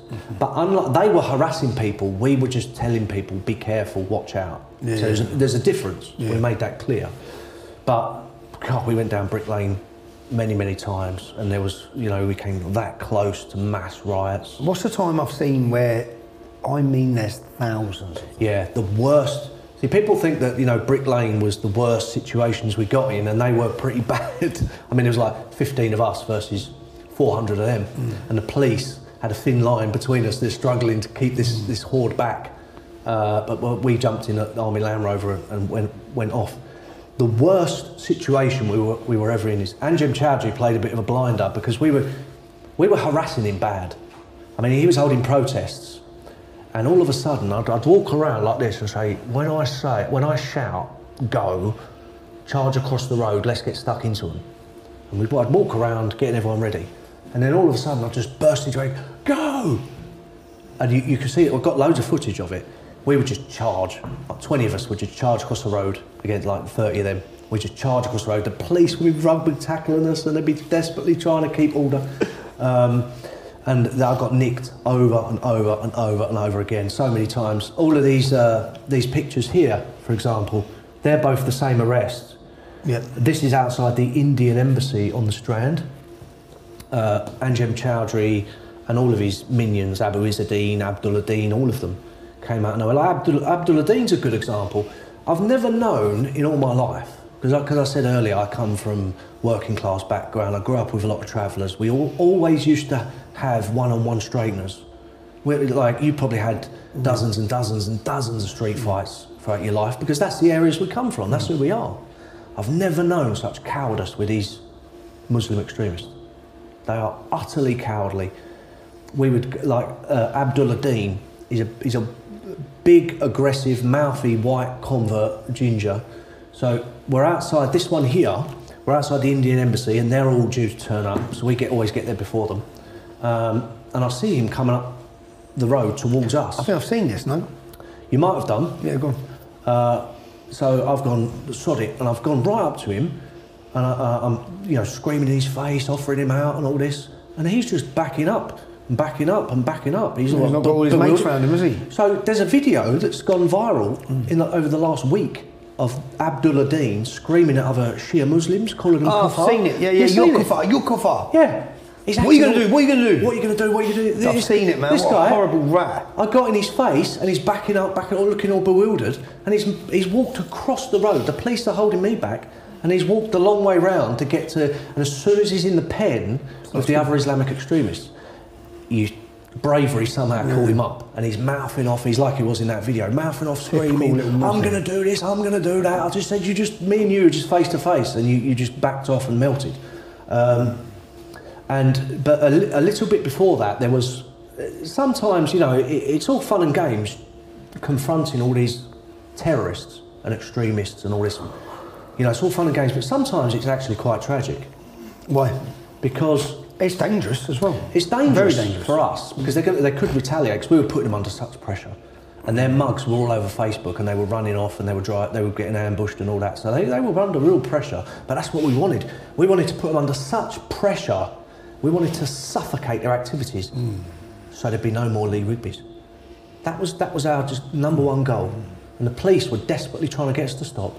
But just before I got arrested at this one here, on the back of the book, I confronted an extremist. He turned up, he had the hat on, he had the the bed sheets on. So I knew he's waiting there. I said, "Are you waiting for Anjem Choudary?" And he went, "Yeah." This one where you got your flag behind your shoulder? Yes. Yep. So there's a quite iconic photo of me holding a flag with my green jacket on, confronting a black Muslim extremist. Yeah. Now, I found out afterwards, he was only 19 years old. His whole life ahead of him. He actually comes from, a Christian family from Ghana. So he's got roped into all this mob. He's only 19. I'm confronting him, and the footage and the pictures went viral. Back then, everything went viral on Facebook. It was all entertaining. It was good to see Englishmen confronting and fighting back against all these people who are running around causing death and destruction. Yeah. That's how we became a household name. That's how we accumulated. You amassed 2 million followers, no? 2.2 million, yeah, at the height of it, before it got closed down. So I was confronting this guy. He turns out to be 19. His name Brustrum Zyami. I think it was 3 months later. He was all over the news, and the footage of me and the pictures of me confronting him were all over the media, because he was captured by the police with a huge Rambo knife like this, on his way to kill a British soldier. he's serving life in prison, you know, never get out. While he's been in prison, he's hit the news again because him and another one nearly killed a prison guard. This is in Peterborough, something You might ring a bell. So but I always sit back and think about that, and I think, you know, Chowdhury is an utter piece of scum. Because he's taking these vulnerable young men, and he's radicalising them with Islam. It's Islam that he's given them. Yeah. He's given them formula of Islam to fight for jihad, and then he sends them Salafist Islam or Wahhabi. And he sends them all off, whilst he does nothing. Here's a 19-year-old Christian fella. I still feel sorry for him, you know, because I'm a Christian and I try to look for the best in every situation. I think if he wouldn't have met or got involved with Anjem Choudhury, he'd have contributed to the world. But there was nothing at that time, there still is nothing to prevent Dawah, to prevent them converting, to prevent them targeting. There's nothing. There's still nothing going on now. Christians are being targeted every day. Every day. If I get assassinated tomorrow or I get run over by a bus, I'll be happy because I know that what we did back then in the first 3-4 years of Britain First, suffocating and exposing and confronting and hunting down all these Islamists all around the country and just harassing them, not allowing them to breathe. I hope, I like to think that may have saved some lives. But dragging them out into the open in the way we did, because all these videos, everything I'm saying went viral. Millions of people saw them. It came to like 3 years down the line, they were all scooped up. Well, they're gone now. They're all gone. Like, I'm thinking, were we responsible for that? Did we force the authorities by shining that light on these people? Did we force them to take action? Because they're all off the streets. Like, if say we wanted to go back to doing all of that kind of stuff, we couldn't do it because there's no one around anymore. You get the Dawah stalls, you get the odd extremist here and there, but there wasn't the organised networks across the country. Like there are with them. Yeah. So I like to think that we put a lot of pressure by shining the spotlight on them, by being militant towards them and harassing them and confronting them, tracking them down, going to their houses, going to their workplaces, and just... You went into one of their businesses. Did they have a sweet shop? Yeah, well, Abu Izzadeen has a sweet shop. This big... That's a sweet shop. He's got a sweet shop. This muscle-bound, they're all laundry anyway, they're all fronts. Yeah, so he's working in a sweet shop. We tracked him down, he's working in a sweet shop. I went into the sweet shop and took a photo of him. So you got this gangster. Mouthy gangster Islamist, this jihadist who's been to prison for terrorism, and he's sitting in a sweet shop. And we was highlighting all of this. And that's how we became a household name. That's how we got millions of followers. That's how we got millions of hits. We became known and famous. And something else you was doing at this time, which became famous, which everyone saw. You started going into mosques. Talk to me about that. Well, that was because that would have angered the Muslim community like nothing. Well, it angered George Galloway. I bet it did. That made me happy. Yeah, go on. One day we went into every single mosque in Bradford, and George Galloway came out and condemned us. But the reason we did this, we only did it for 2 months. It's followed us around like a bad smell ever since. But tell me, can we start on the one you went into in Wales? Yes. So there was, it blew up in the media. I remember this. I remember what the Imam said. I remember what he'd made comments. Yeah, so that one, like, it's easy for the media or Wikipedia to say, oh, these guys just invading mosques. These guys take liberties. They go invade mosques. They desecrate Muslim holy places. But why did we do that? Yeah, talk about why. What's the reasons we did that? We never went into any mosques that weren't connected to extremism. There was always some reason we went there. Yeah, we saw something. Oh, he's hosting an extremist speaker. Like one in North London, I remember. There was a guy. You think how many people you've tried to get over from Europe or America for demos and stuff and they like ban that. them. They get stopped at the airport and turn around. Well, this guy came from Iran. He was a hate preacher. I mean, he's talking about jihad and the death penalty for this and that and the other. He was a full-on hate preacher. He's been allowed in the country 3 or 4 times. He was speaking at a mosque in North London. We went in there to confront him. The one in Cardiff, specifically, it blew up all over the media that the imam at that mosque... Now, that mosque was famous already because it was, I think, 2 or 3 of the worshippers had gone to fight for ISIS. And people, it was in the media that they came from this radical mosque in Cardiff. Then it blew up all over the media that this mosque in Cardiff, someone had recorded the imam that was there talking about it's okay for Muslims to keep sex slaves because the Prophet Muhammad did it. Take non-Muslim women. Yeah, so it's all right for you to do it. Don't listen to the Western culture. Don't listen to Western values. Muhammad did it. It's okay. You can take sex slaves. This is in Cardiff, in Wales, for Christ's sake, not in Baghdad or Mecca. So we thought, well, we've got to go down there and see these people. Let's go and confront him. This was the one that you got a banning order over, no? No, the banning order was in place before this. This was. So he wasn't allowed to go to this one? No, it wasn't. But I just thought he said it's all right to keep sex slaves if you're a Muslim. I'm not letting him off the hook. It's not happening. Let's do it in the right order then. So you get given a banning order by who? Well, what actually happened is it wasn't for anything we did relating to mosques. We went to your town, Luton. Yep. Britain First. We went there, we had Christian crosses, and Britain First. And you walked through Berry Park? Walked through Berry Park. I knew the boy in front of you. I remember watching it, Imran. I knew him. He was in my year at school. He was in my classes. So, and none of them really got involved because I know Imran. They're fighters as well. They were upset. But there was 15 of us. I know. I was watching it thinking, Ras, it must have took them by surprise. People say what you do, like the lefties and all this, they say, what you did was cowardly and all that. Really?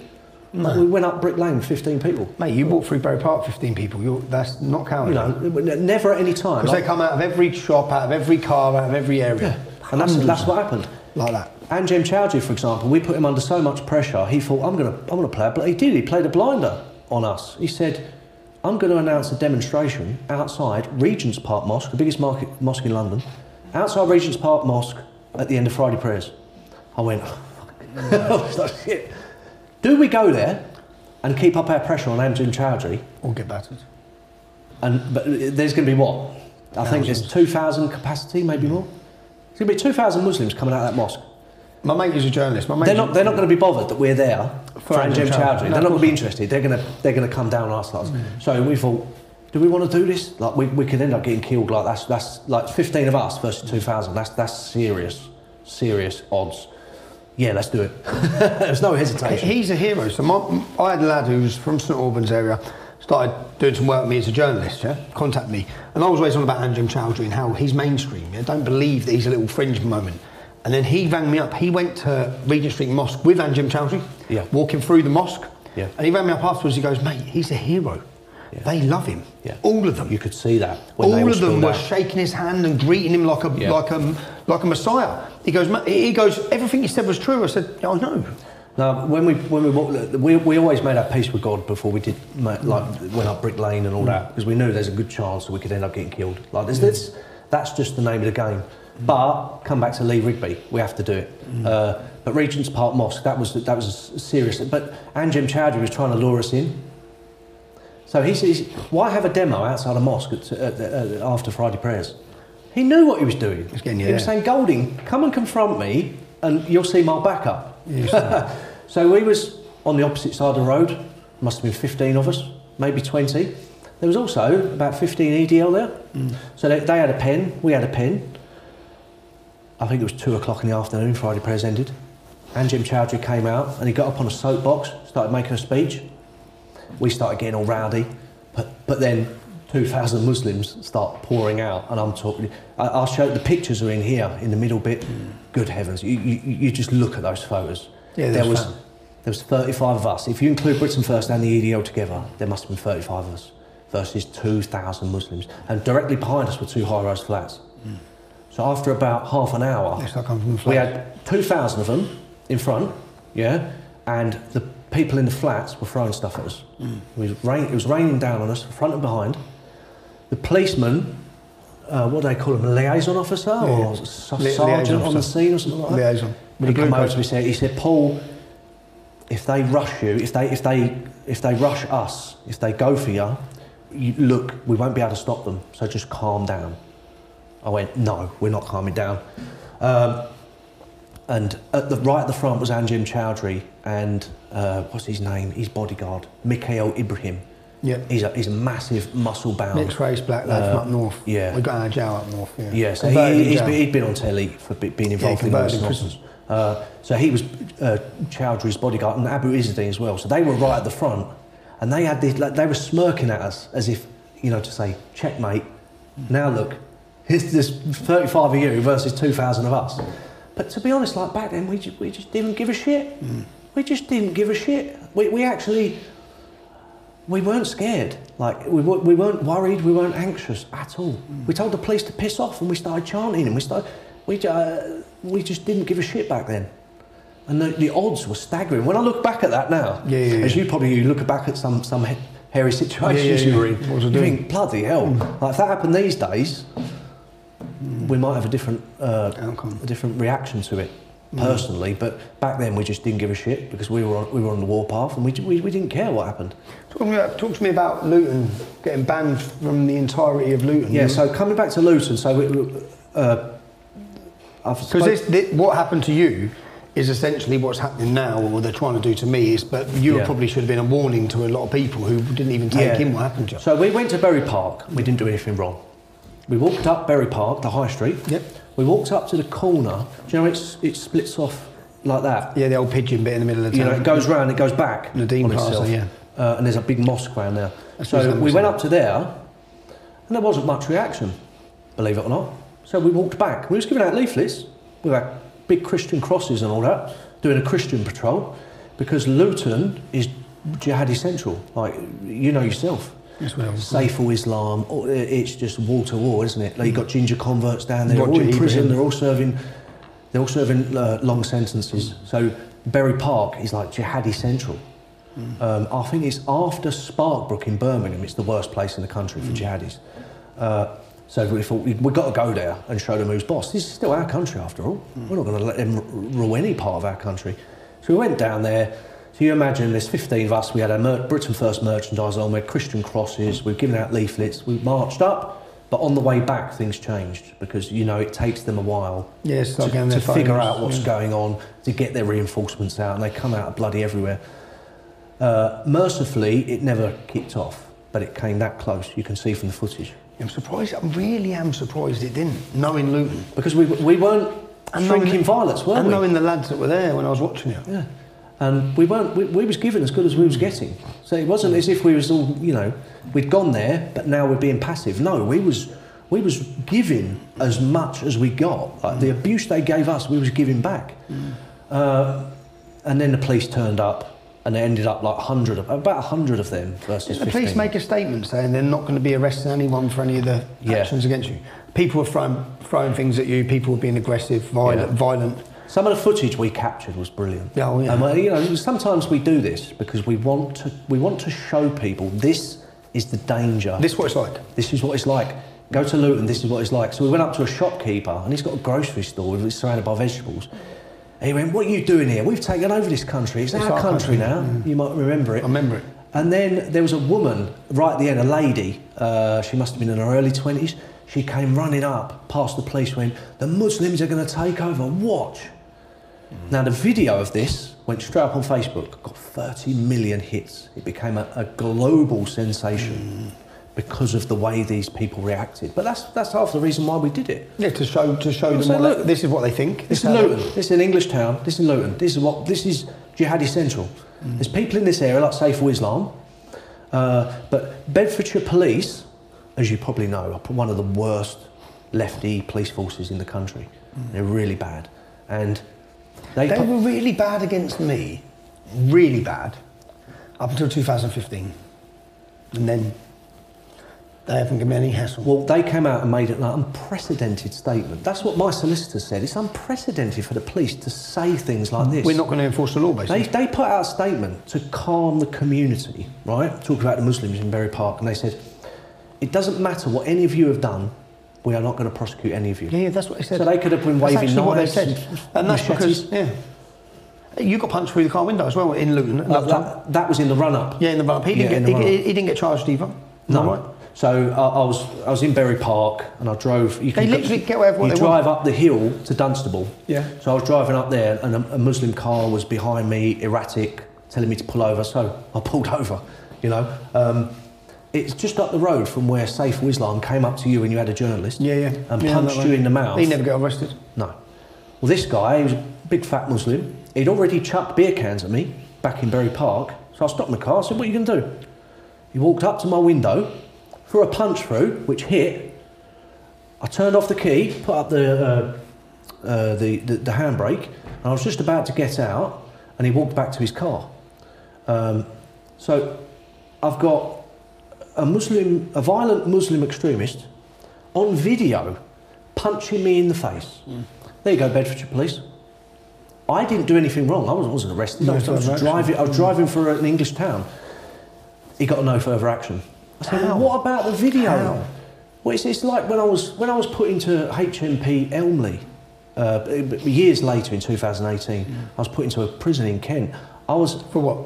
Oh, we'll come on to this. Okay. It's a few years down the line, but basically, what happened was I was attacked by an Islamist prison gang in my cell. So the CCTV caught them going in the cell, shutting the door. They run in. 10 seconds later, I stagger out, covered in blood. Police interview everyone. No further action. You're lucky they didn't do you, bruv. No further action. You're really lucky. So even if There's on camera. Muslims, extremists attack me physically, and I've got it on camera, they still won't do anything. No, it's the same. So yeah, there's certain people. And they've done it to you before. Yeah, they've done it all the time. Law's not enforced. So threats to kill. You saw the red-haired bloke. Threats to kill my kids. Yeah. Seeing continued threats against the family. The police literally do not arrest them. Yeah. There's literally a green pass given to anyone who wants to assault or attack you. And what they're doing there is it's quite simple actually. You stand up and you rock the boat with the establishment. We'll let them. You're on your own. You're on your own. I stand up, rock the establishment, rock the boat with the establishment. I'm on my own. You go to Andrew Chowdhury's house. They come and kick your door off. Yeah, but he's connected to 90 terror plots. No, no. He's surrounded by people who are convicted. He gets left alone. He's only been he got put in prison for supporting ISIS, didn't he? Yeah. But that was only years and years after everything else making all sorts of inflammatory statements and being connected to terror plots. I'm not being funny. If everyone in your team, say like you could assemble like your top and they'd all 10 people, terrorists. all your top 10 people around you right now, and every single one of them had carried out a terror plot. Yeah. What do you think the police would do to you? Yeah, of course. Same to well, me. they've done it at the start, haven't they? Yeah. They'd put you on trial. Anjem Choudhury gets left alone. Why do you think that is? It's the same. It's the Think same. he works for the state? No, You no, don't? I don't. I think it's the same reason that 1,400 girls got groomed over a 20-year period in Rotherham. They're scared of being deemed racist. Political correctness. It's wokeness. Scared to deal with it. They're terrified of being called racist, so they allow them free reign. According to security services, there's over 50,000 known wannabe jihadists walking the streets of this country. Over 50,000. They said we can't do surveillance on all of them. You know yourself, we're sitting on a ticking time bomb with all this. Until it all goes real bandy. Talk to me then. So they took you through the course. After that incident in Luton, we didn't finish there. They took you through the course. Am I right? They took you to the High Court? Yes. The Bedfordshire Police took you to the High Court? What happened was, immediately after the legal march through Berry Park... A legal protest? Yeah. Walking down the street? Yeah, when they're giving out leaflets. We wasn't arrested or prosecuted for leaflets. They were fine. Everything was legal. But what they... literally a few days, they'd assured the community we're not going to arrest anyone for anyone who had a go at Britain First. Like, you've all got a get-out-of-jail-free card. You could have cracked on and done whatever you want, we're not going to touch you, which my solicitors said was unprecedented. But then, literally a few days after that, we get a call for our solicitor. He said, Bedfordshire Police, they just want to interview you under caution about what happened that day. So it was like, right, whatever. We met them at Gravesend Police Station, just outside of Dartford, North Kent. Straight away, we were all arrested. They lure you in, don't they? Yeah. They lure you in by saying, oh, it's just a voluntary interview, we just want to talk to you, but we've got a few questions about what happened and what's been said. But then as soon as we were there, bang, they arrested us. And they charged me with wearing an item of Britain First merchandise. Yeah, I thought so, yeah. Because, back in the 30s, they there brought used in to be these... some legal rule about political organisations that can't wear uniforms. Political uniforms, yeah. So they brought I think it's the 1936 Public Order Act, which bans political uniforms. That's fine. That's to stop Mosley and the black shirts. It's fine. I haven't got a problem with that. But we only had Britain First merchandise on. Like you used to go into every town centre in the country where you have EDL merchandise. Well, and they're trying to say that the fleece that I was wearing on that day was a political uniform. But they weren't interested in the charge, because it was the bail Bail conditions not to enter Luton. Same again. It was loads of bail conditions. You're not allowed to do it. You're not allowed to contact anyone in Britain first. You're not allowed to send for emails. Do this, do that. IT. You're not a big long list. So you've experienced time and time again the state using false arrests. They don't care about the arrest. It's the bail conditions, which is what I'm going through now. They got me on a Mickey Mouse thing, which was wearing a fleece. And they wouldn't care if they could prosecute. Did they get a conviction on that? What I actually did, 'cause it's such a minor offence. You just plead guilty? It's just like littering. Yeah. What I did was, at the very first opportunity, I pleaded guilty, and I had no bail conditions. And then they're gone. Because it was all cancelled there. So I face that now. I got like a £200 fine. Yeah. It's like, but yours is different right now because you didn't do anything wrong. No. But it's a matter of principle. I mean, you went viral. You was all over the news. You can't plead guilty. Tactically, you can't plead guilty because you're making a stand. I decided to plead guilty to a stupid offence of wearing because I wanted to get back into Luton. Yeah. But what they did was they used the events of what happened in Bury Park. They applied to the High Court for an injunction.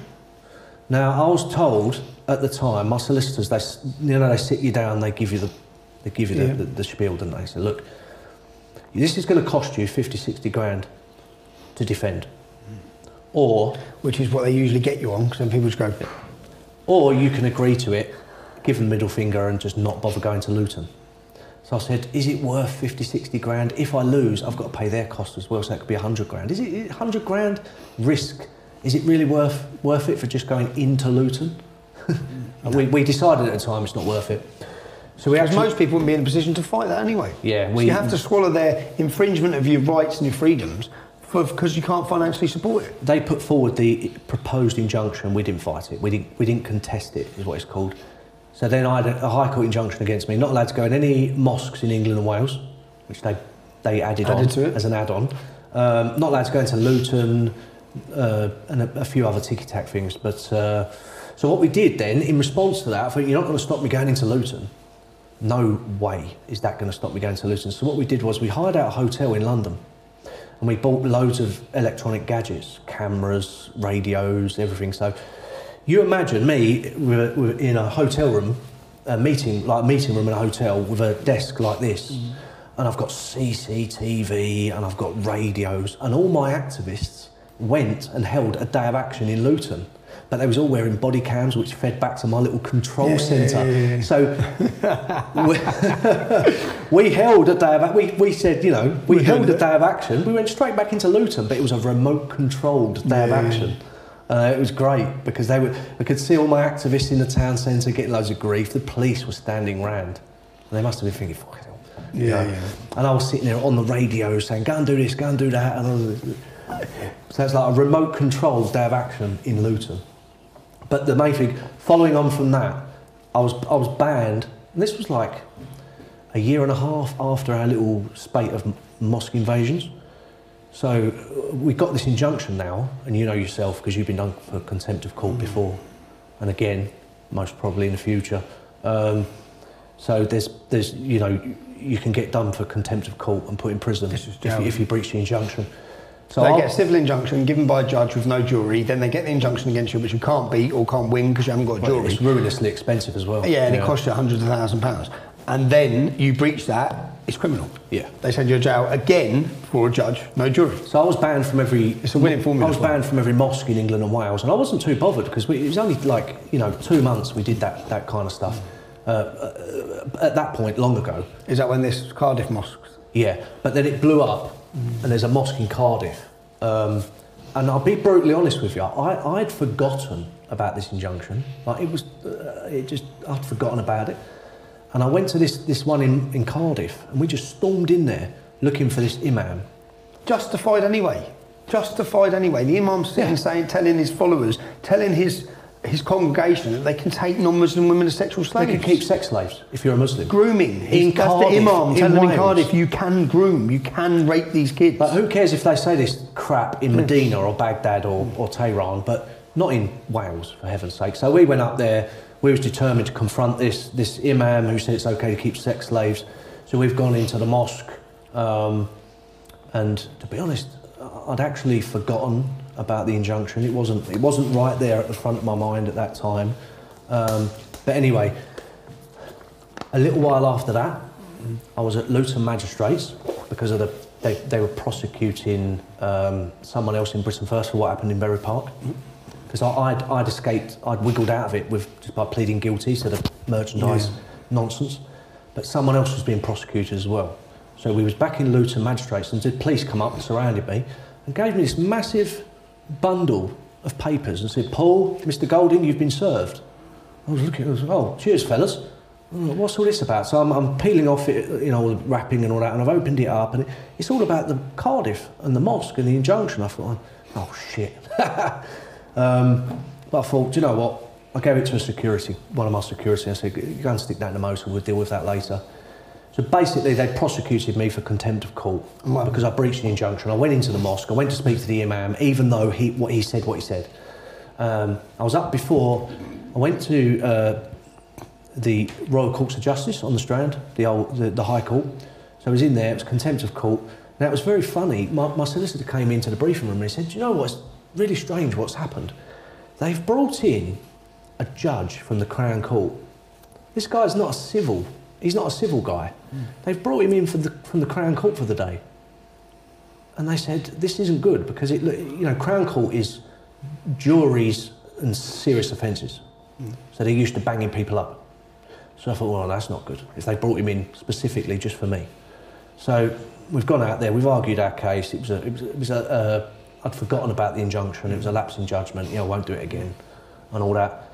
And so he went off, and he came back in about half an hour later to give his judgment.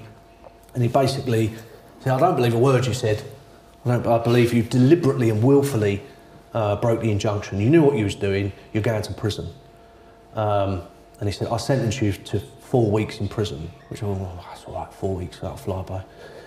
And now my solicitor turned round, because you know yourself, when you get sent to prison, when the judge is about to give you the judgment, the sentence, the court fills up with security waiting. Security. So they all came in. My solicitor said, you're going to prison.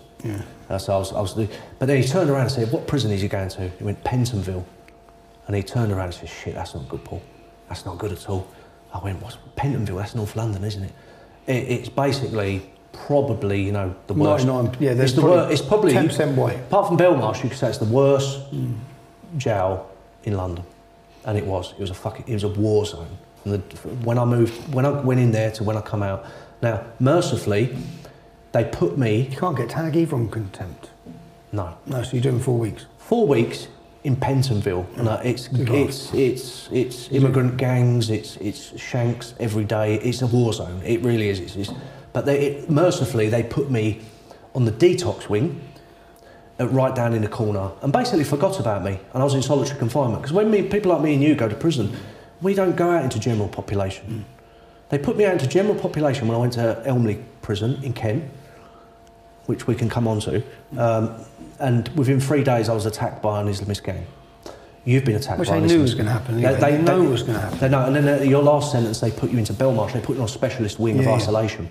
So they put us, because you know yourself, 4 weeks of isolation feels like a year. 4 weeks in general population, if you're not attacked, you're not a target, it goes like that. Because you're out there, you're playing table tennis, you're down the gym, you're working, so that goes really quick. But you know yourself, isolation is horrific. Now, they use isolation in prisons as a punishment. But when I've been in 3 different prisons for political reasons, and every prison I was in isolation. 23-hour bang up. I was just in my cell all day, every day. For day after day, for week after week. It's like you said. It is long. Bob. It really does grind. Time moves so slowly. It's only luckily I was on little ones each time as well. So I thought I'm out in 5 months, out in 4 months. Well, thankfully that time I only got 4 weeks. Which was, I was...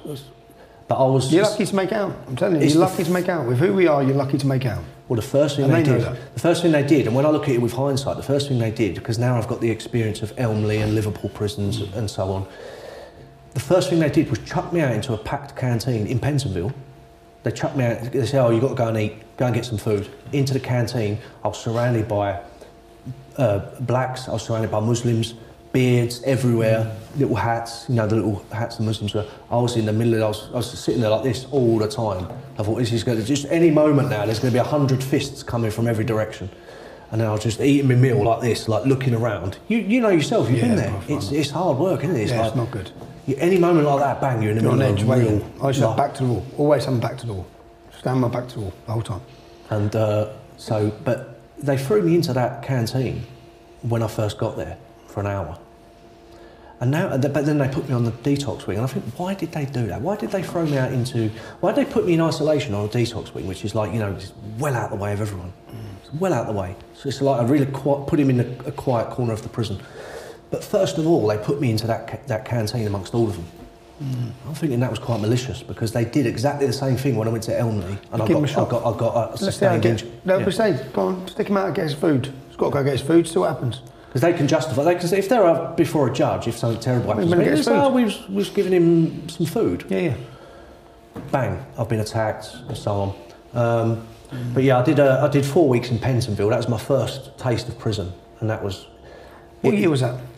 It wasn't like the physical danger part that bothered me. You know yourself. It's not you. People like me and you, we come from rough areas, and we're up for a row, we're up for a tear up. We've had probably dozens, hundreds of fights in our young lives. That's not what bothers us. We're not shrinking violence by any means. But when they put you in isolation, you can look at you can look at the time, can't you? And it's like 1 o'clock. And then you watch TV and you're bored, you might read a bit, you look at the thing again, it's only 1:30.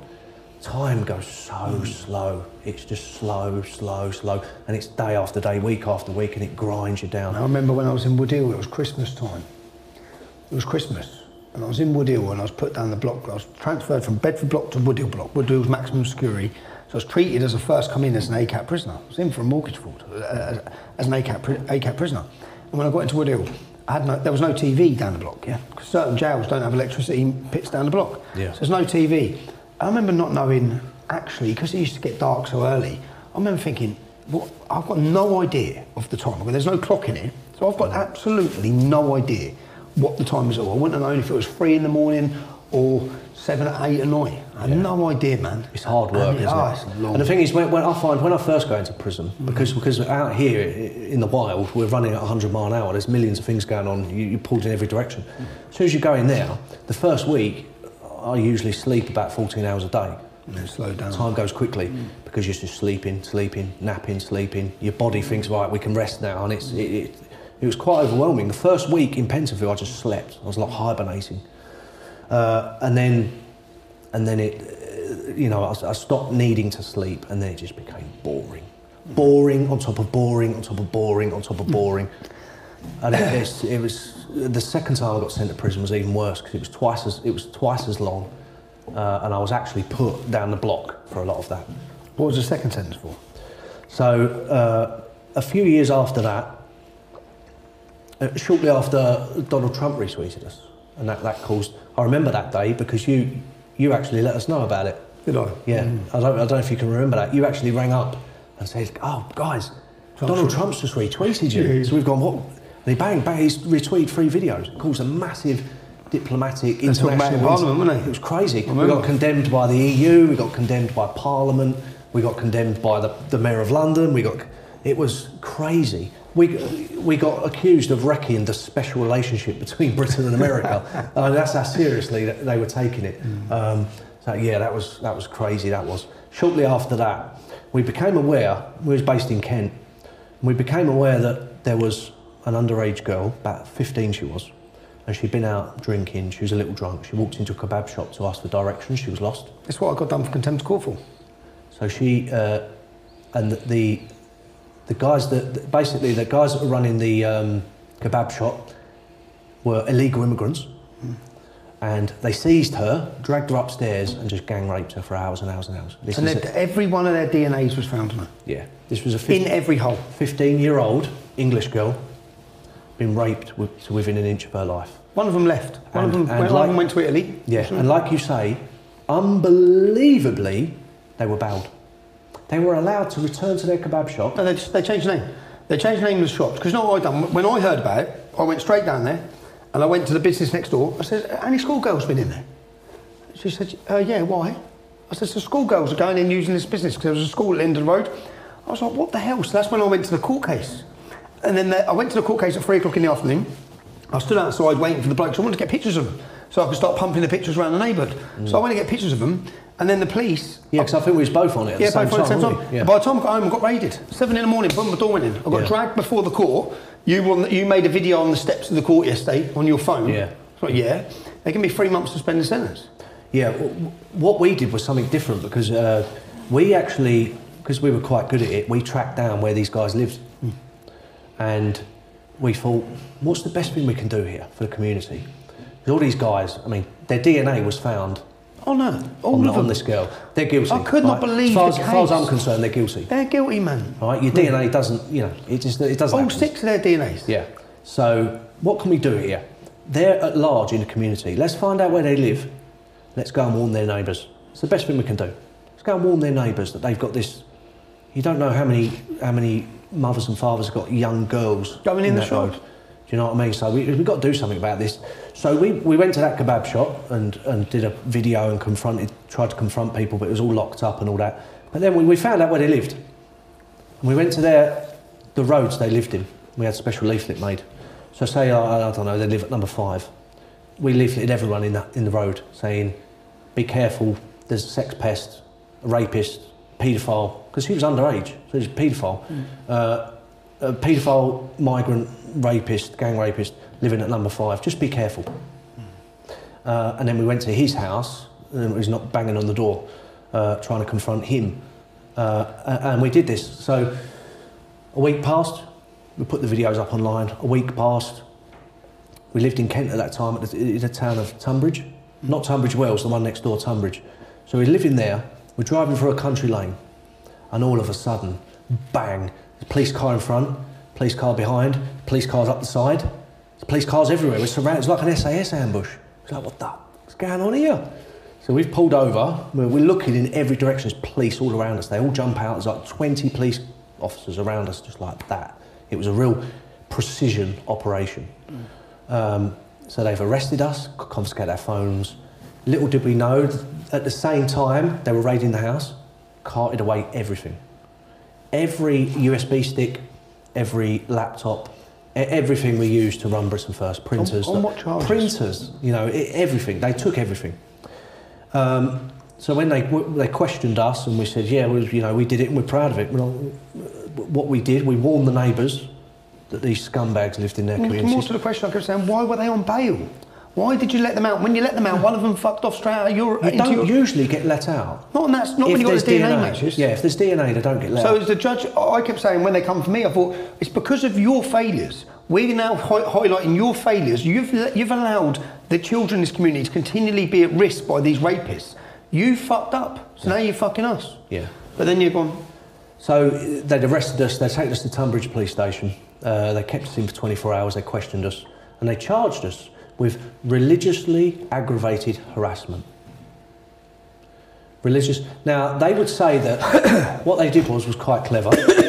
They got the wives and girlfriends of the gang rapists acting like they were to make targets. statements. So that the target, because it would have looked bad if it was the rapist. If it was, I don't care. I happily went and harassed a load of gang rapists. I'm happy to do that. And everyone would have been on our side. So what they tried to do is say, no, you harassed their girlfriends. And we didn't go there, we didn't mention the girlfriends, we didn't know the girlfriends lived there, we didn't know anything, we didn't even know the girlfriends existed. Right? So why were you telling us we're harassing them? But that's what they did. They tried to make it seem as if we was harassing women, these innocent girlfriends. Muslim women in their homes who were petrified. Well, one of them wasn't even Muslim, and she stayed with him. She stayed with him even after he was convicted. And when we say convicted, they all got 20 to 30 years, yeah? Yeah, they got really long sentences. And what happened to you for the crime? Yeah, they prosecuted us, and the original paperwork, which I've still got, it details all of this in this book. The original paperwork had the rapist's name on it. So we was like, do you know what? If you want to prosecute us for harassing a bunch of rapists, migrant, paedophile gang rapists, go ahead and do it. We're up for that.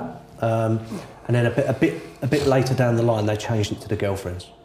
But then we went to court, and it was this slimy middle class, you know, and the Attorney General of the Conservative Party government got involved in that case. The Attorney General, who is a political appointee, he's a politician, he's part of the Tory government, sat down with the judge in our case, and he told him, these have got to go down. They've got to go down. Because what they was doing is... Was it Geoffrey Cox? It might have been. The same Attorney General who called his cases against me? It might have been. I can't say that for certainty, but it was a Conservative. It was under Theresa May. Theresa May was Prime Minister. It was Geoffrey Cox. He's the one who made the charges come against me each time. But what they were doing, we didn't know at the time, they were setting us up for anti-Muslim hate crimes. Now that's the way the media framed it, anti-Muslim hate crimes. Where's the hate crime? Where's the anti-Muslim? These guys are migrant gang rapists. All their DNA was found in an underage child, right? We went and warned the neighbours. Where's the anti-Muslim hate crimes in all of this? Nonsense. But that's what the media spun. So we came to trial, we was found guilty, no surprises there, no shock. I was sentenced to 9 weeks in prison, and that evening I was carted off to HMP Elmley on the Isle of Sheppey in Kent. 9 weeks in prison for putting a warning leaflet for a man who was, the week later, convicted of gang rape of a child. Yeah, it was like a couple of weeks. It was like literally a couple of weeks, and these guys, all of them were found guilty. Every one of them. Of paedophilic gang rape. You couldn't make it up. It is unbelievable. Yeah. But the way the media presented this to the people, and more importantly, to Facebook, was that we had engaged in anti-Muslim hate crimes and we'd been sent to prison. Now, I was sitting there in prison. Is this what got you removed from Facebook? This was what it was all about. It was nothing to do with what we did or what the... They didn't care. They didn't care. This was to get us closed down on Facebook. This was a pretext... To justify it. To censor our Facebook page, because we were, you know yourself, it was 2.2 million. It was the biggest political Facebook in the country. It was more than all the mainstream political parties combined. It was bigger, and it was we were reaching more people than the BBC every week. It was massive. It was a real thorn in their side. So they concocted all of this so they could go to Facebook and say, look, they've been convicted of anti-Muslim hate crimes. They're both in prison. Close them down. So I was sitting there in HMP Elmley. As soon as I got in there... It sounds so familiar to what they done with the when they sent the redhead bloke to my house. Then they used my reaction to it to get me removed from YouTube. Exactly. Again, it was the government. Again, it was the government. It's the way they all operate in unison to get us all censored and closed down or banged up or demonised. They all work together. That's why we call them the establishment. You know, because they're all the political elite. They're all in it together. The journalists, the politicians. But I was straight to HMP Elmley, which is a rough prison on the Isle of Sheppey. I'm put onto the induction wing. To my astonishment, as soon as I went in there, and you've probably done this yourself, I said, look, unless you give me my own cell, I'm going to recruit an army. I'm going to recruit an army in here and I'm going to cause trouble. And I say that, not because I'm going to recruit an army and cause trouble, because I want my own cell. Do you know what you have to say? You have to say, whoever you put in my cell, I'm going to kill. Right? I'm homophobic, I'm racist, and I wet the bed. Certain guidelines who say, if you close that cell door with another prisoner in it, I'll kill them.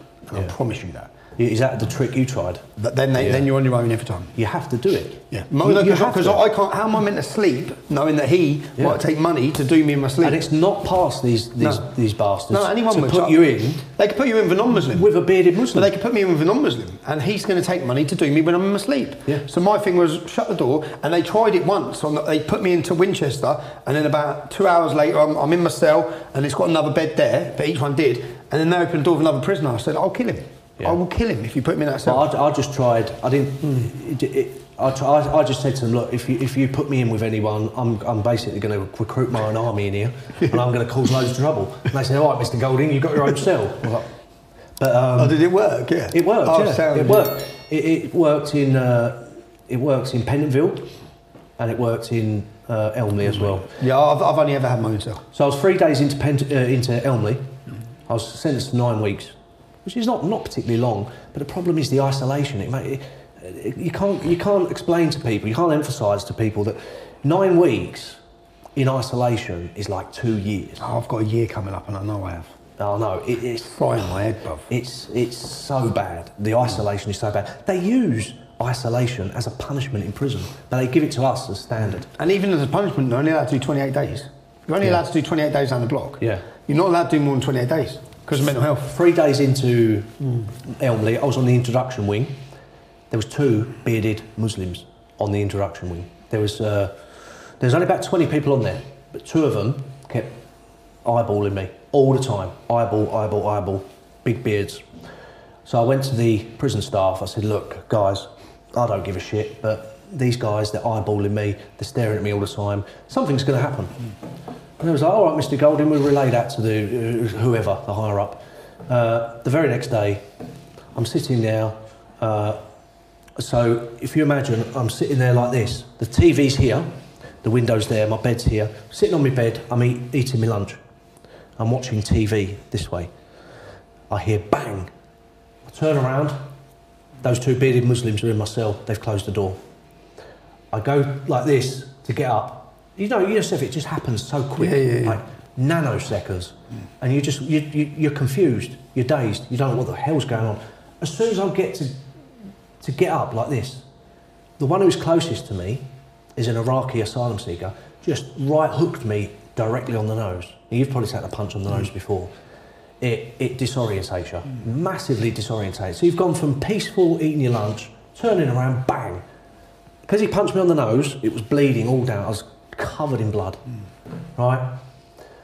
And I don't know what happened, but I started to come around to get up, and they basically just opened the door and ran out. They ran back to their cells. So I've staggered out of my cell. This is all on CCTV. I've staggered out of my cell. And I'm looking around, there's no prison officers anywhere. None.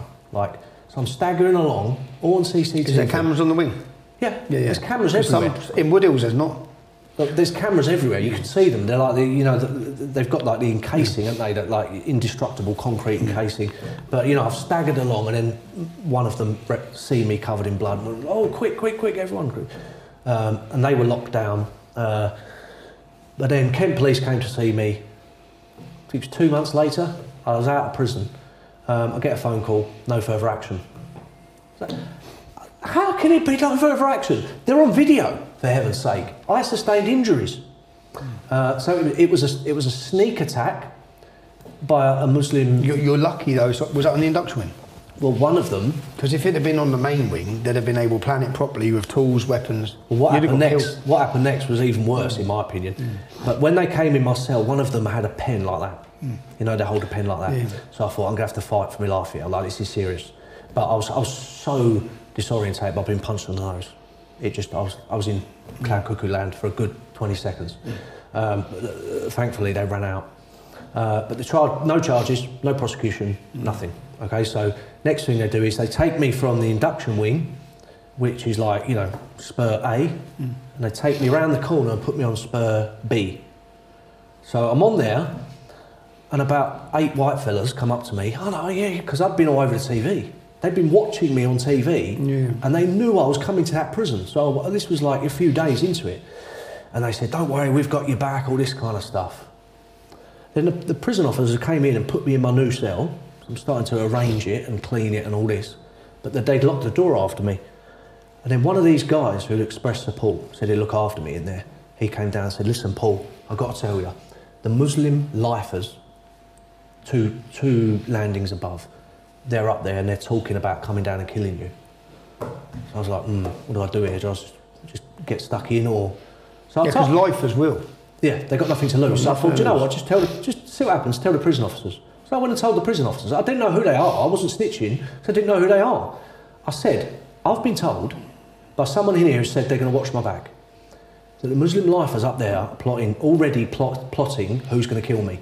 Like they wanted to go for me. They was going to do something. So what they did was they locked me down and said, we'll be back. So I'm sitting in the cell and I hear banging on the door. So I've got up, went over to it. You've got the little slits? Yeah. There's like 4 Muslims there. 4 Muslims. Yeah, why you lock the door, bro? All this. Are you cowardly? I said, I didn't lock the door. Open the door right now. See what happens.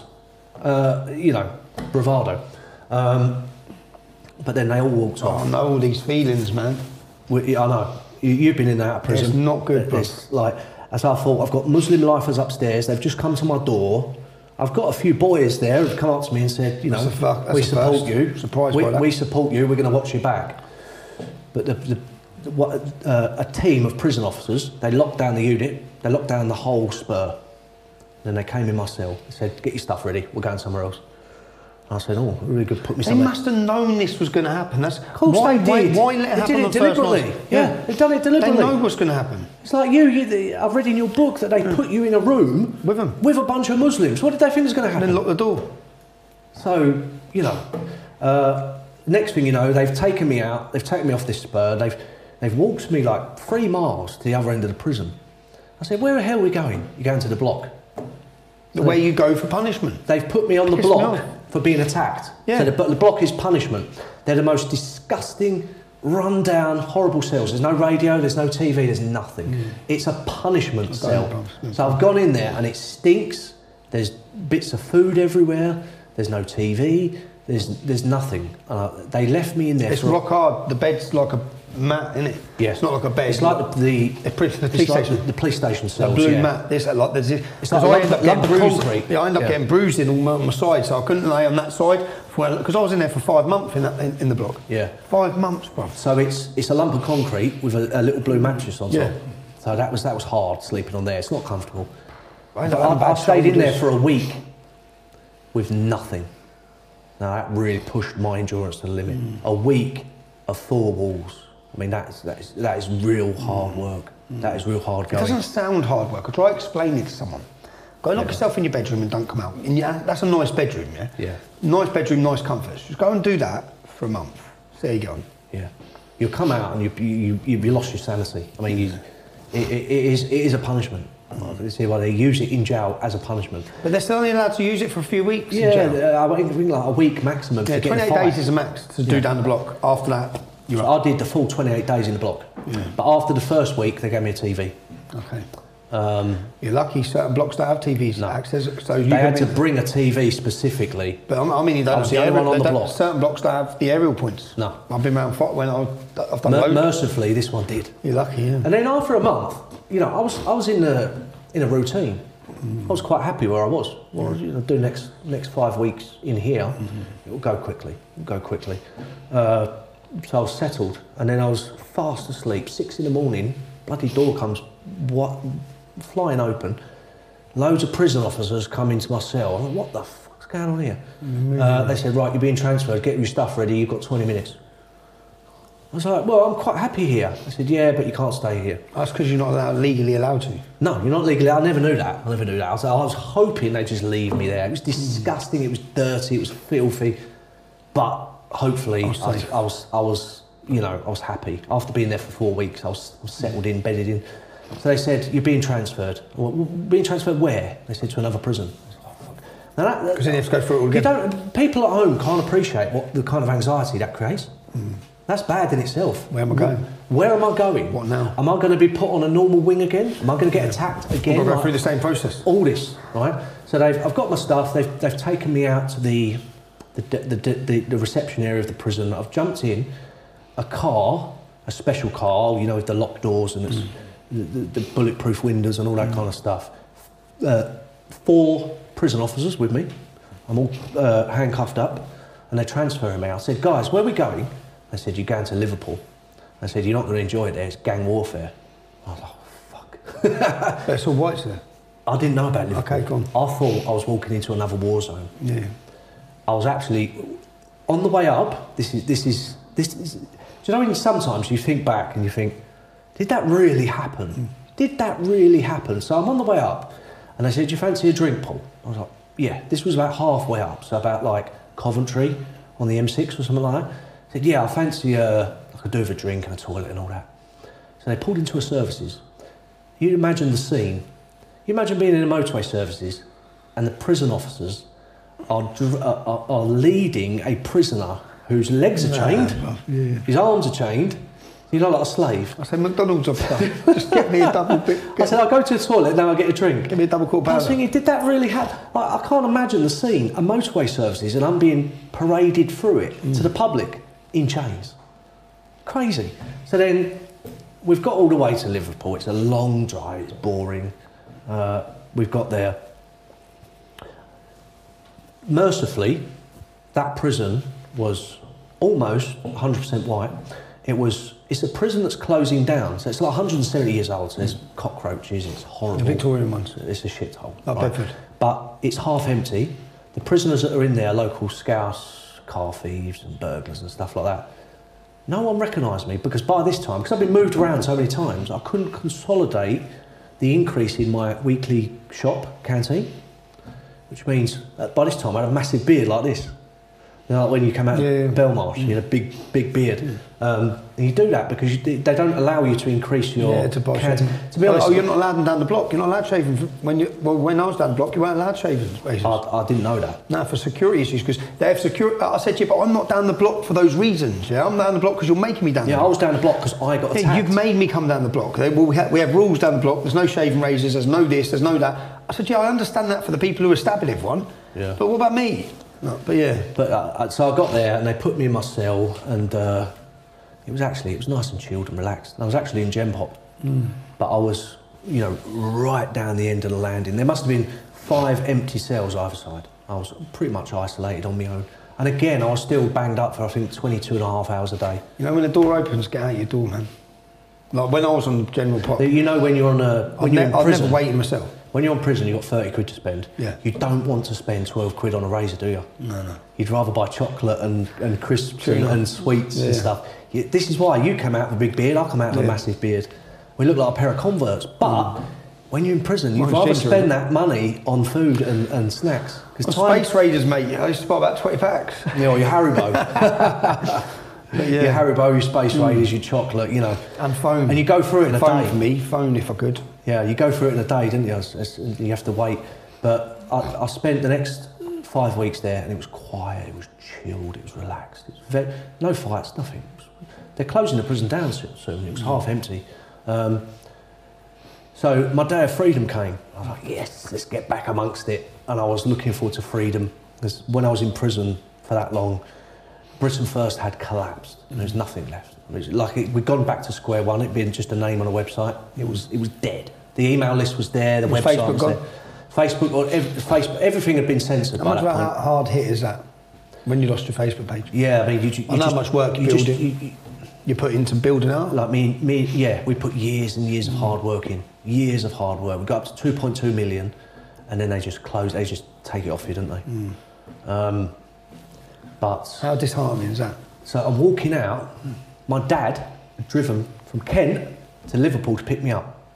I'm coming out the gates. I'm looking forward to seeing him, and I finally get my freedom. Because you only do 9 weeks is halfway point. So I was released on licence. So I'm going out the gates. I can see the sunshine ahead, and I'm going out there, and my dad.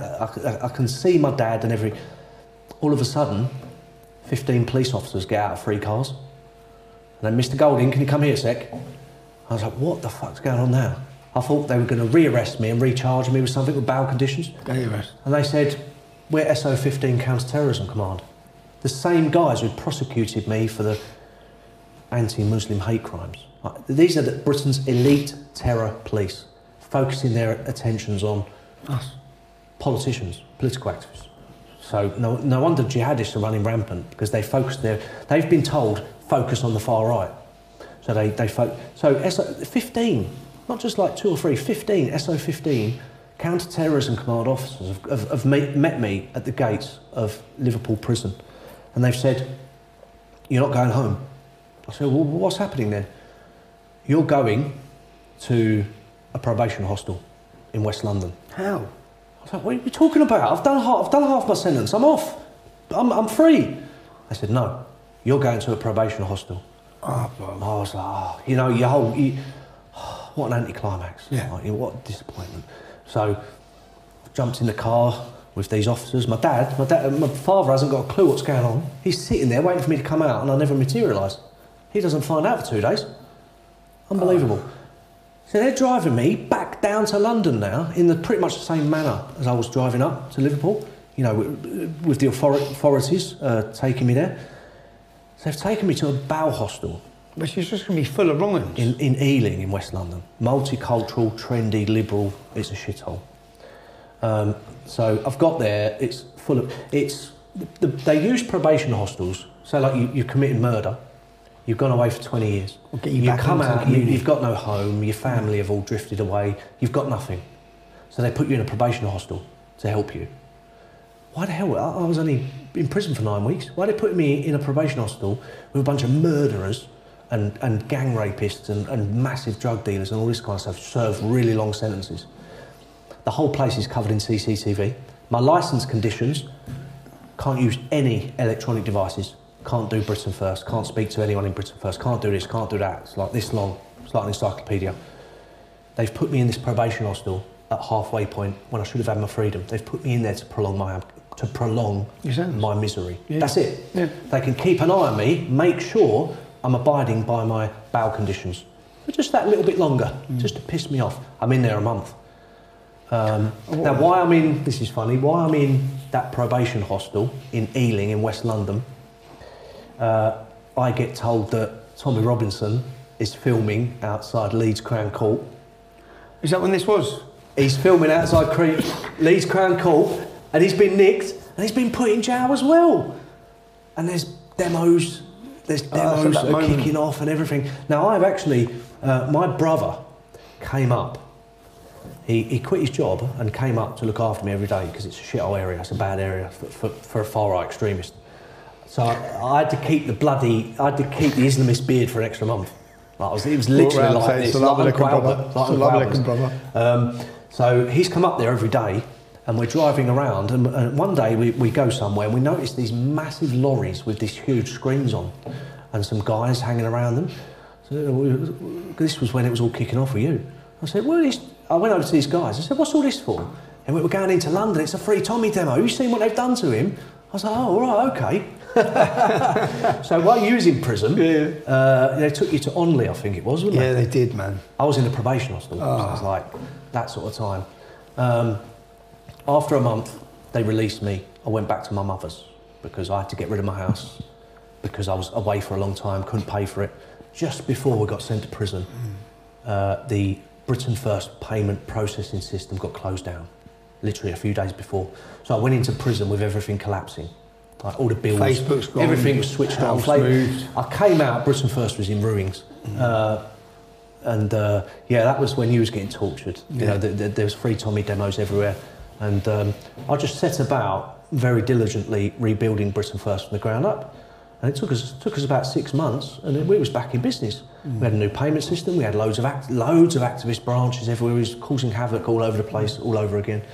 But yeah, that was the last time I've been to prison. Shortly after I came out, I sat down and I thought, I've got everything I've been through. We've only scratched the surface. Oh, mate, I know. It's like by the way, I've gone through the questions I can put to Paul. We could probably do a part 2, part 3. We probably could have done it like that. And you know yourself, you've written 2 books about your story. It's difficult cramming it all in, isn't it? Yeah. Even in a podcast, but in a book it's difficult. But I wrote this book, and it forensically details everything, plus 10 times more than what we've spoken about in this podcast. Yeah, there is a lot more. There's a hell of a lot more because we've only touched on a lot of the actions. We've only got a couple of hours. Yeah, you've done a lot of actions. Where can people buy this book, Paul? Well, just on the Britain First website, which is BritainFirst.org. Or you can search for it on Google. You know, it's just on the website. You'll find it. But it is. Where can people follow you? It actually stopped. 5 years ago. Well, this book, so you need to do an update. So I'm going to do an update this summer, because I'm going to do an update every 5 years. There's enough's happened in that 5 years. Rebuilding Britain First, more arrests, more persecution, more bail conditions, SO15 harassment, loads of stuff. Like I say, we could probably do a second part of this on the last 5 years, since I came out of prison the last time. We will. There's so much to talk about. I think, you know, we've been going where can people follow you? Well, since Elon Musk has bought Twitter and renamed it X, he restored our accounts quite a lot earlier than your one. You was like one of the last ones he restored. But I did say to you, didn't I said, just be patient, it will happen. I had a gut feeling it would happen at some point. What's your Twitter handle? If you type in Paul Golding, Paul Golding, you're it not on comes a search up. band. No, because it's got the affiliate badge of Britain First. Britain First has got a gold tick. You can easily find any of our accounts. That's our only platform. That's our only outlet. What's the future for the next 12 months for you? Well, in the next Are you gonna 4 stand for weeks. election? Yeah, in the next 4 months, Yeah. we've got a parliamentary by-election because we fought the Electoral Commission for 4 years to become a registered political party. They rejected us. We had to drag them all the way to the High Court until they finally registered us. So we went through a massive battle with them just to be able to stand in democratic elections. That was 2 years ago. Since then, we've been standing mainly in local council elections and parliamentary by-elections, and we've got some great results for a new kid on the block in politics. Like we contested the Tamworth election like 2 or 3 months ago. Tamworth by-election. We've defeated the Liberal Democrats, the Greens, UKIP. In local elections, in various, we've beaten Labour, we've beaten the Conservatives, we've beaten Reform in various different seats. So for 2 years, we're doing pretty well. But in the next 4 months, we've got a parliamentary by-election in Wellingborough, which is good territory. It's working class, it's patriotic, it's pro-Brexit. So I think we could do well there. We've got the London mayoral elections. We're going up against Sadiq Khan. You're going to stand? I'm not standing, no. Nick Scanlon, who's our South East Regional Organiser, he'll be standing. I don't live in London anymore. Okay. So I can't stand. But I stood against Khan in 2016. You might remember remember you the turned video your of back me to- turning turned my your back back- to him, and it became an international sensation. So much has happened. What we've only scratched the surface in this podcast. We tried to cram as much into 2 hours. So if people want to see the full story, I bet it's nearly 3 hours, isn't it? Yeah, I bet we're at 3 hours. 2.5. 2.5. So could do a part 2 in the future. Easily, yeah. Yeah. But yeah, we've got loads of elections this year, loads. And like you say, the political sands are shifting. The tide is turning. Can you see that? Do you see that in your own day-to-day when you go about? Do you see in the how people react to you? Because I see it every day. Get noticed everywhere I go. It's not just that. It's just family, friends. You hear just everyone. Every family member I come across now is just straight away they launch into politics and they're complaining, they're moaning, they're whinging. Yeah. People I meet on the streets everywhere. You see it in pubs, in cafes, everywhere. No one's happy, are they? No. Everyone knows it's wrong. Yeah, everyone knows it, but 70% of people don't vote at the moment. Turnout's gone right down to like 25-30%. Need to get involved. So hopefully in the future, if people got something worthy to vote for, and like I say, it's different now. Because back in the British National Party days, they never had social media. They could never fight back against media smears. But we can now. You've been reinstated, we've been reinstated, we're reaching millions of new people. We can fight back against the establishment now, against the lies, the poison, the demonisation. And we can use social media. I just hope that they don't take out Elon Musk. It brings the whole thing crashing down. I hope that... do you think Trump wins 2024? Yes. You do? I think with the trends, the polls, what's going on... Flams Belang win in Belgium? I'm not sure. I've been to the Belgian Parliament before. I've met Philip de Winter, but I'm not too sure about what elections they got come up. But your friend Geert Wilders just won a spectacular victory in Netherlands. Yep. And we've had the big success in France. Trump's going to retake the presidency next year. The Danish People's Party, Swedish Democrats, the Vox Party, Maloney. Well, not so much Maloney in Italy. She's a bit of a disappointment. She's a total disappointment. But she was voted in on that ticket, so the voters are there. The voters are right wing. Yeah. So you can point to her victory and say Italy's going right wing, even if she's betrayed them. Yeah, once she's gone. The voters are still voting in that way. So our politics is on the rise throughout the whole Western world. Everything's going in our favour. It's been enjoyable, bro. Yes. I wish you luck, man, and safety. Yes. Because you're going to need it. I think you're going to need it more than me this year. I know. It's going to be a difficult year, but thanks. It's been a pleasure. If you're just watching this, you know we're silenced most places. Please share it, like it, and stick in your WhatsApp group, send it to your email list. And I thank you for taking the time to watch this podcast and join us for the next one. They're out every Thursday. Thanks. Carry on watching for more interesting guests. I'll talk to anyone. I'll debate anyone. I'll hear anyone's story. If you want to help me along that way, it's not free. I need your support. If you can support my family, that gives me my peace of mind. It means I can continue to do the work I do. You can do so at www.supporttommy.com. I appreciate every bit of support, as do my children. It gives me the ability to fly them out here to see me so I can stay in constant contact with them. I'm deplatformed and I'm censored, so I need you. I need you to share this content. Make sure you stay tuned for upcoming weekly guests, interesting guests. exciting guests. I'm Tom Robson, and this has been my podcast, Silenced.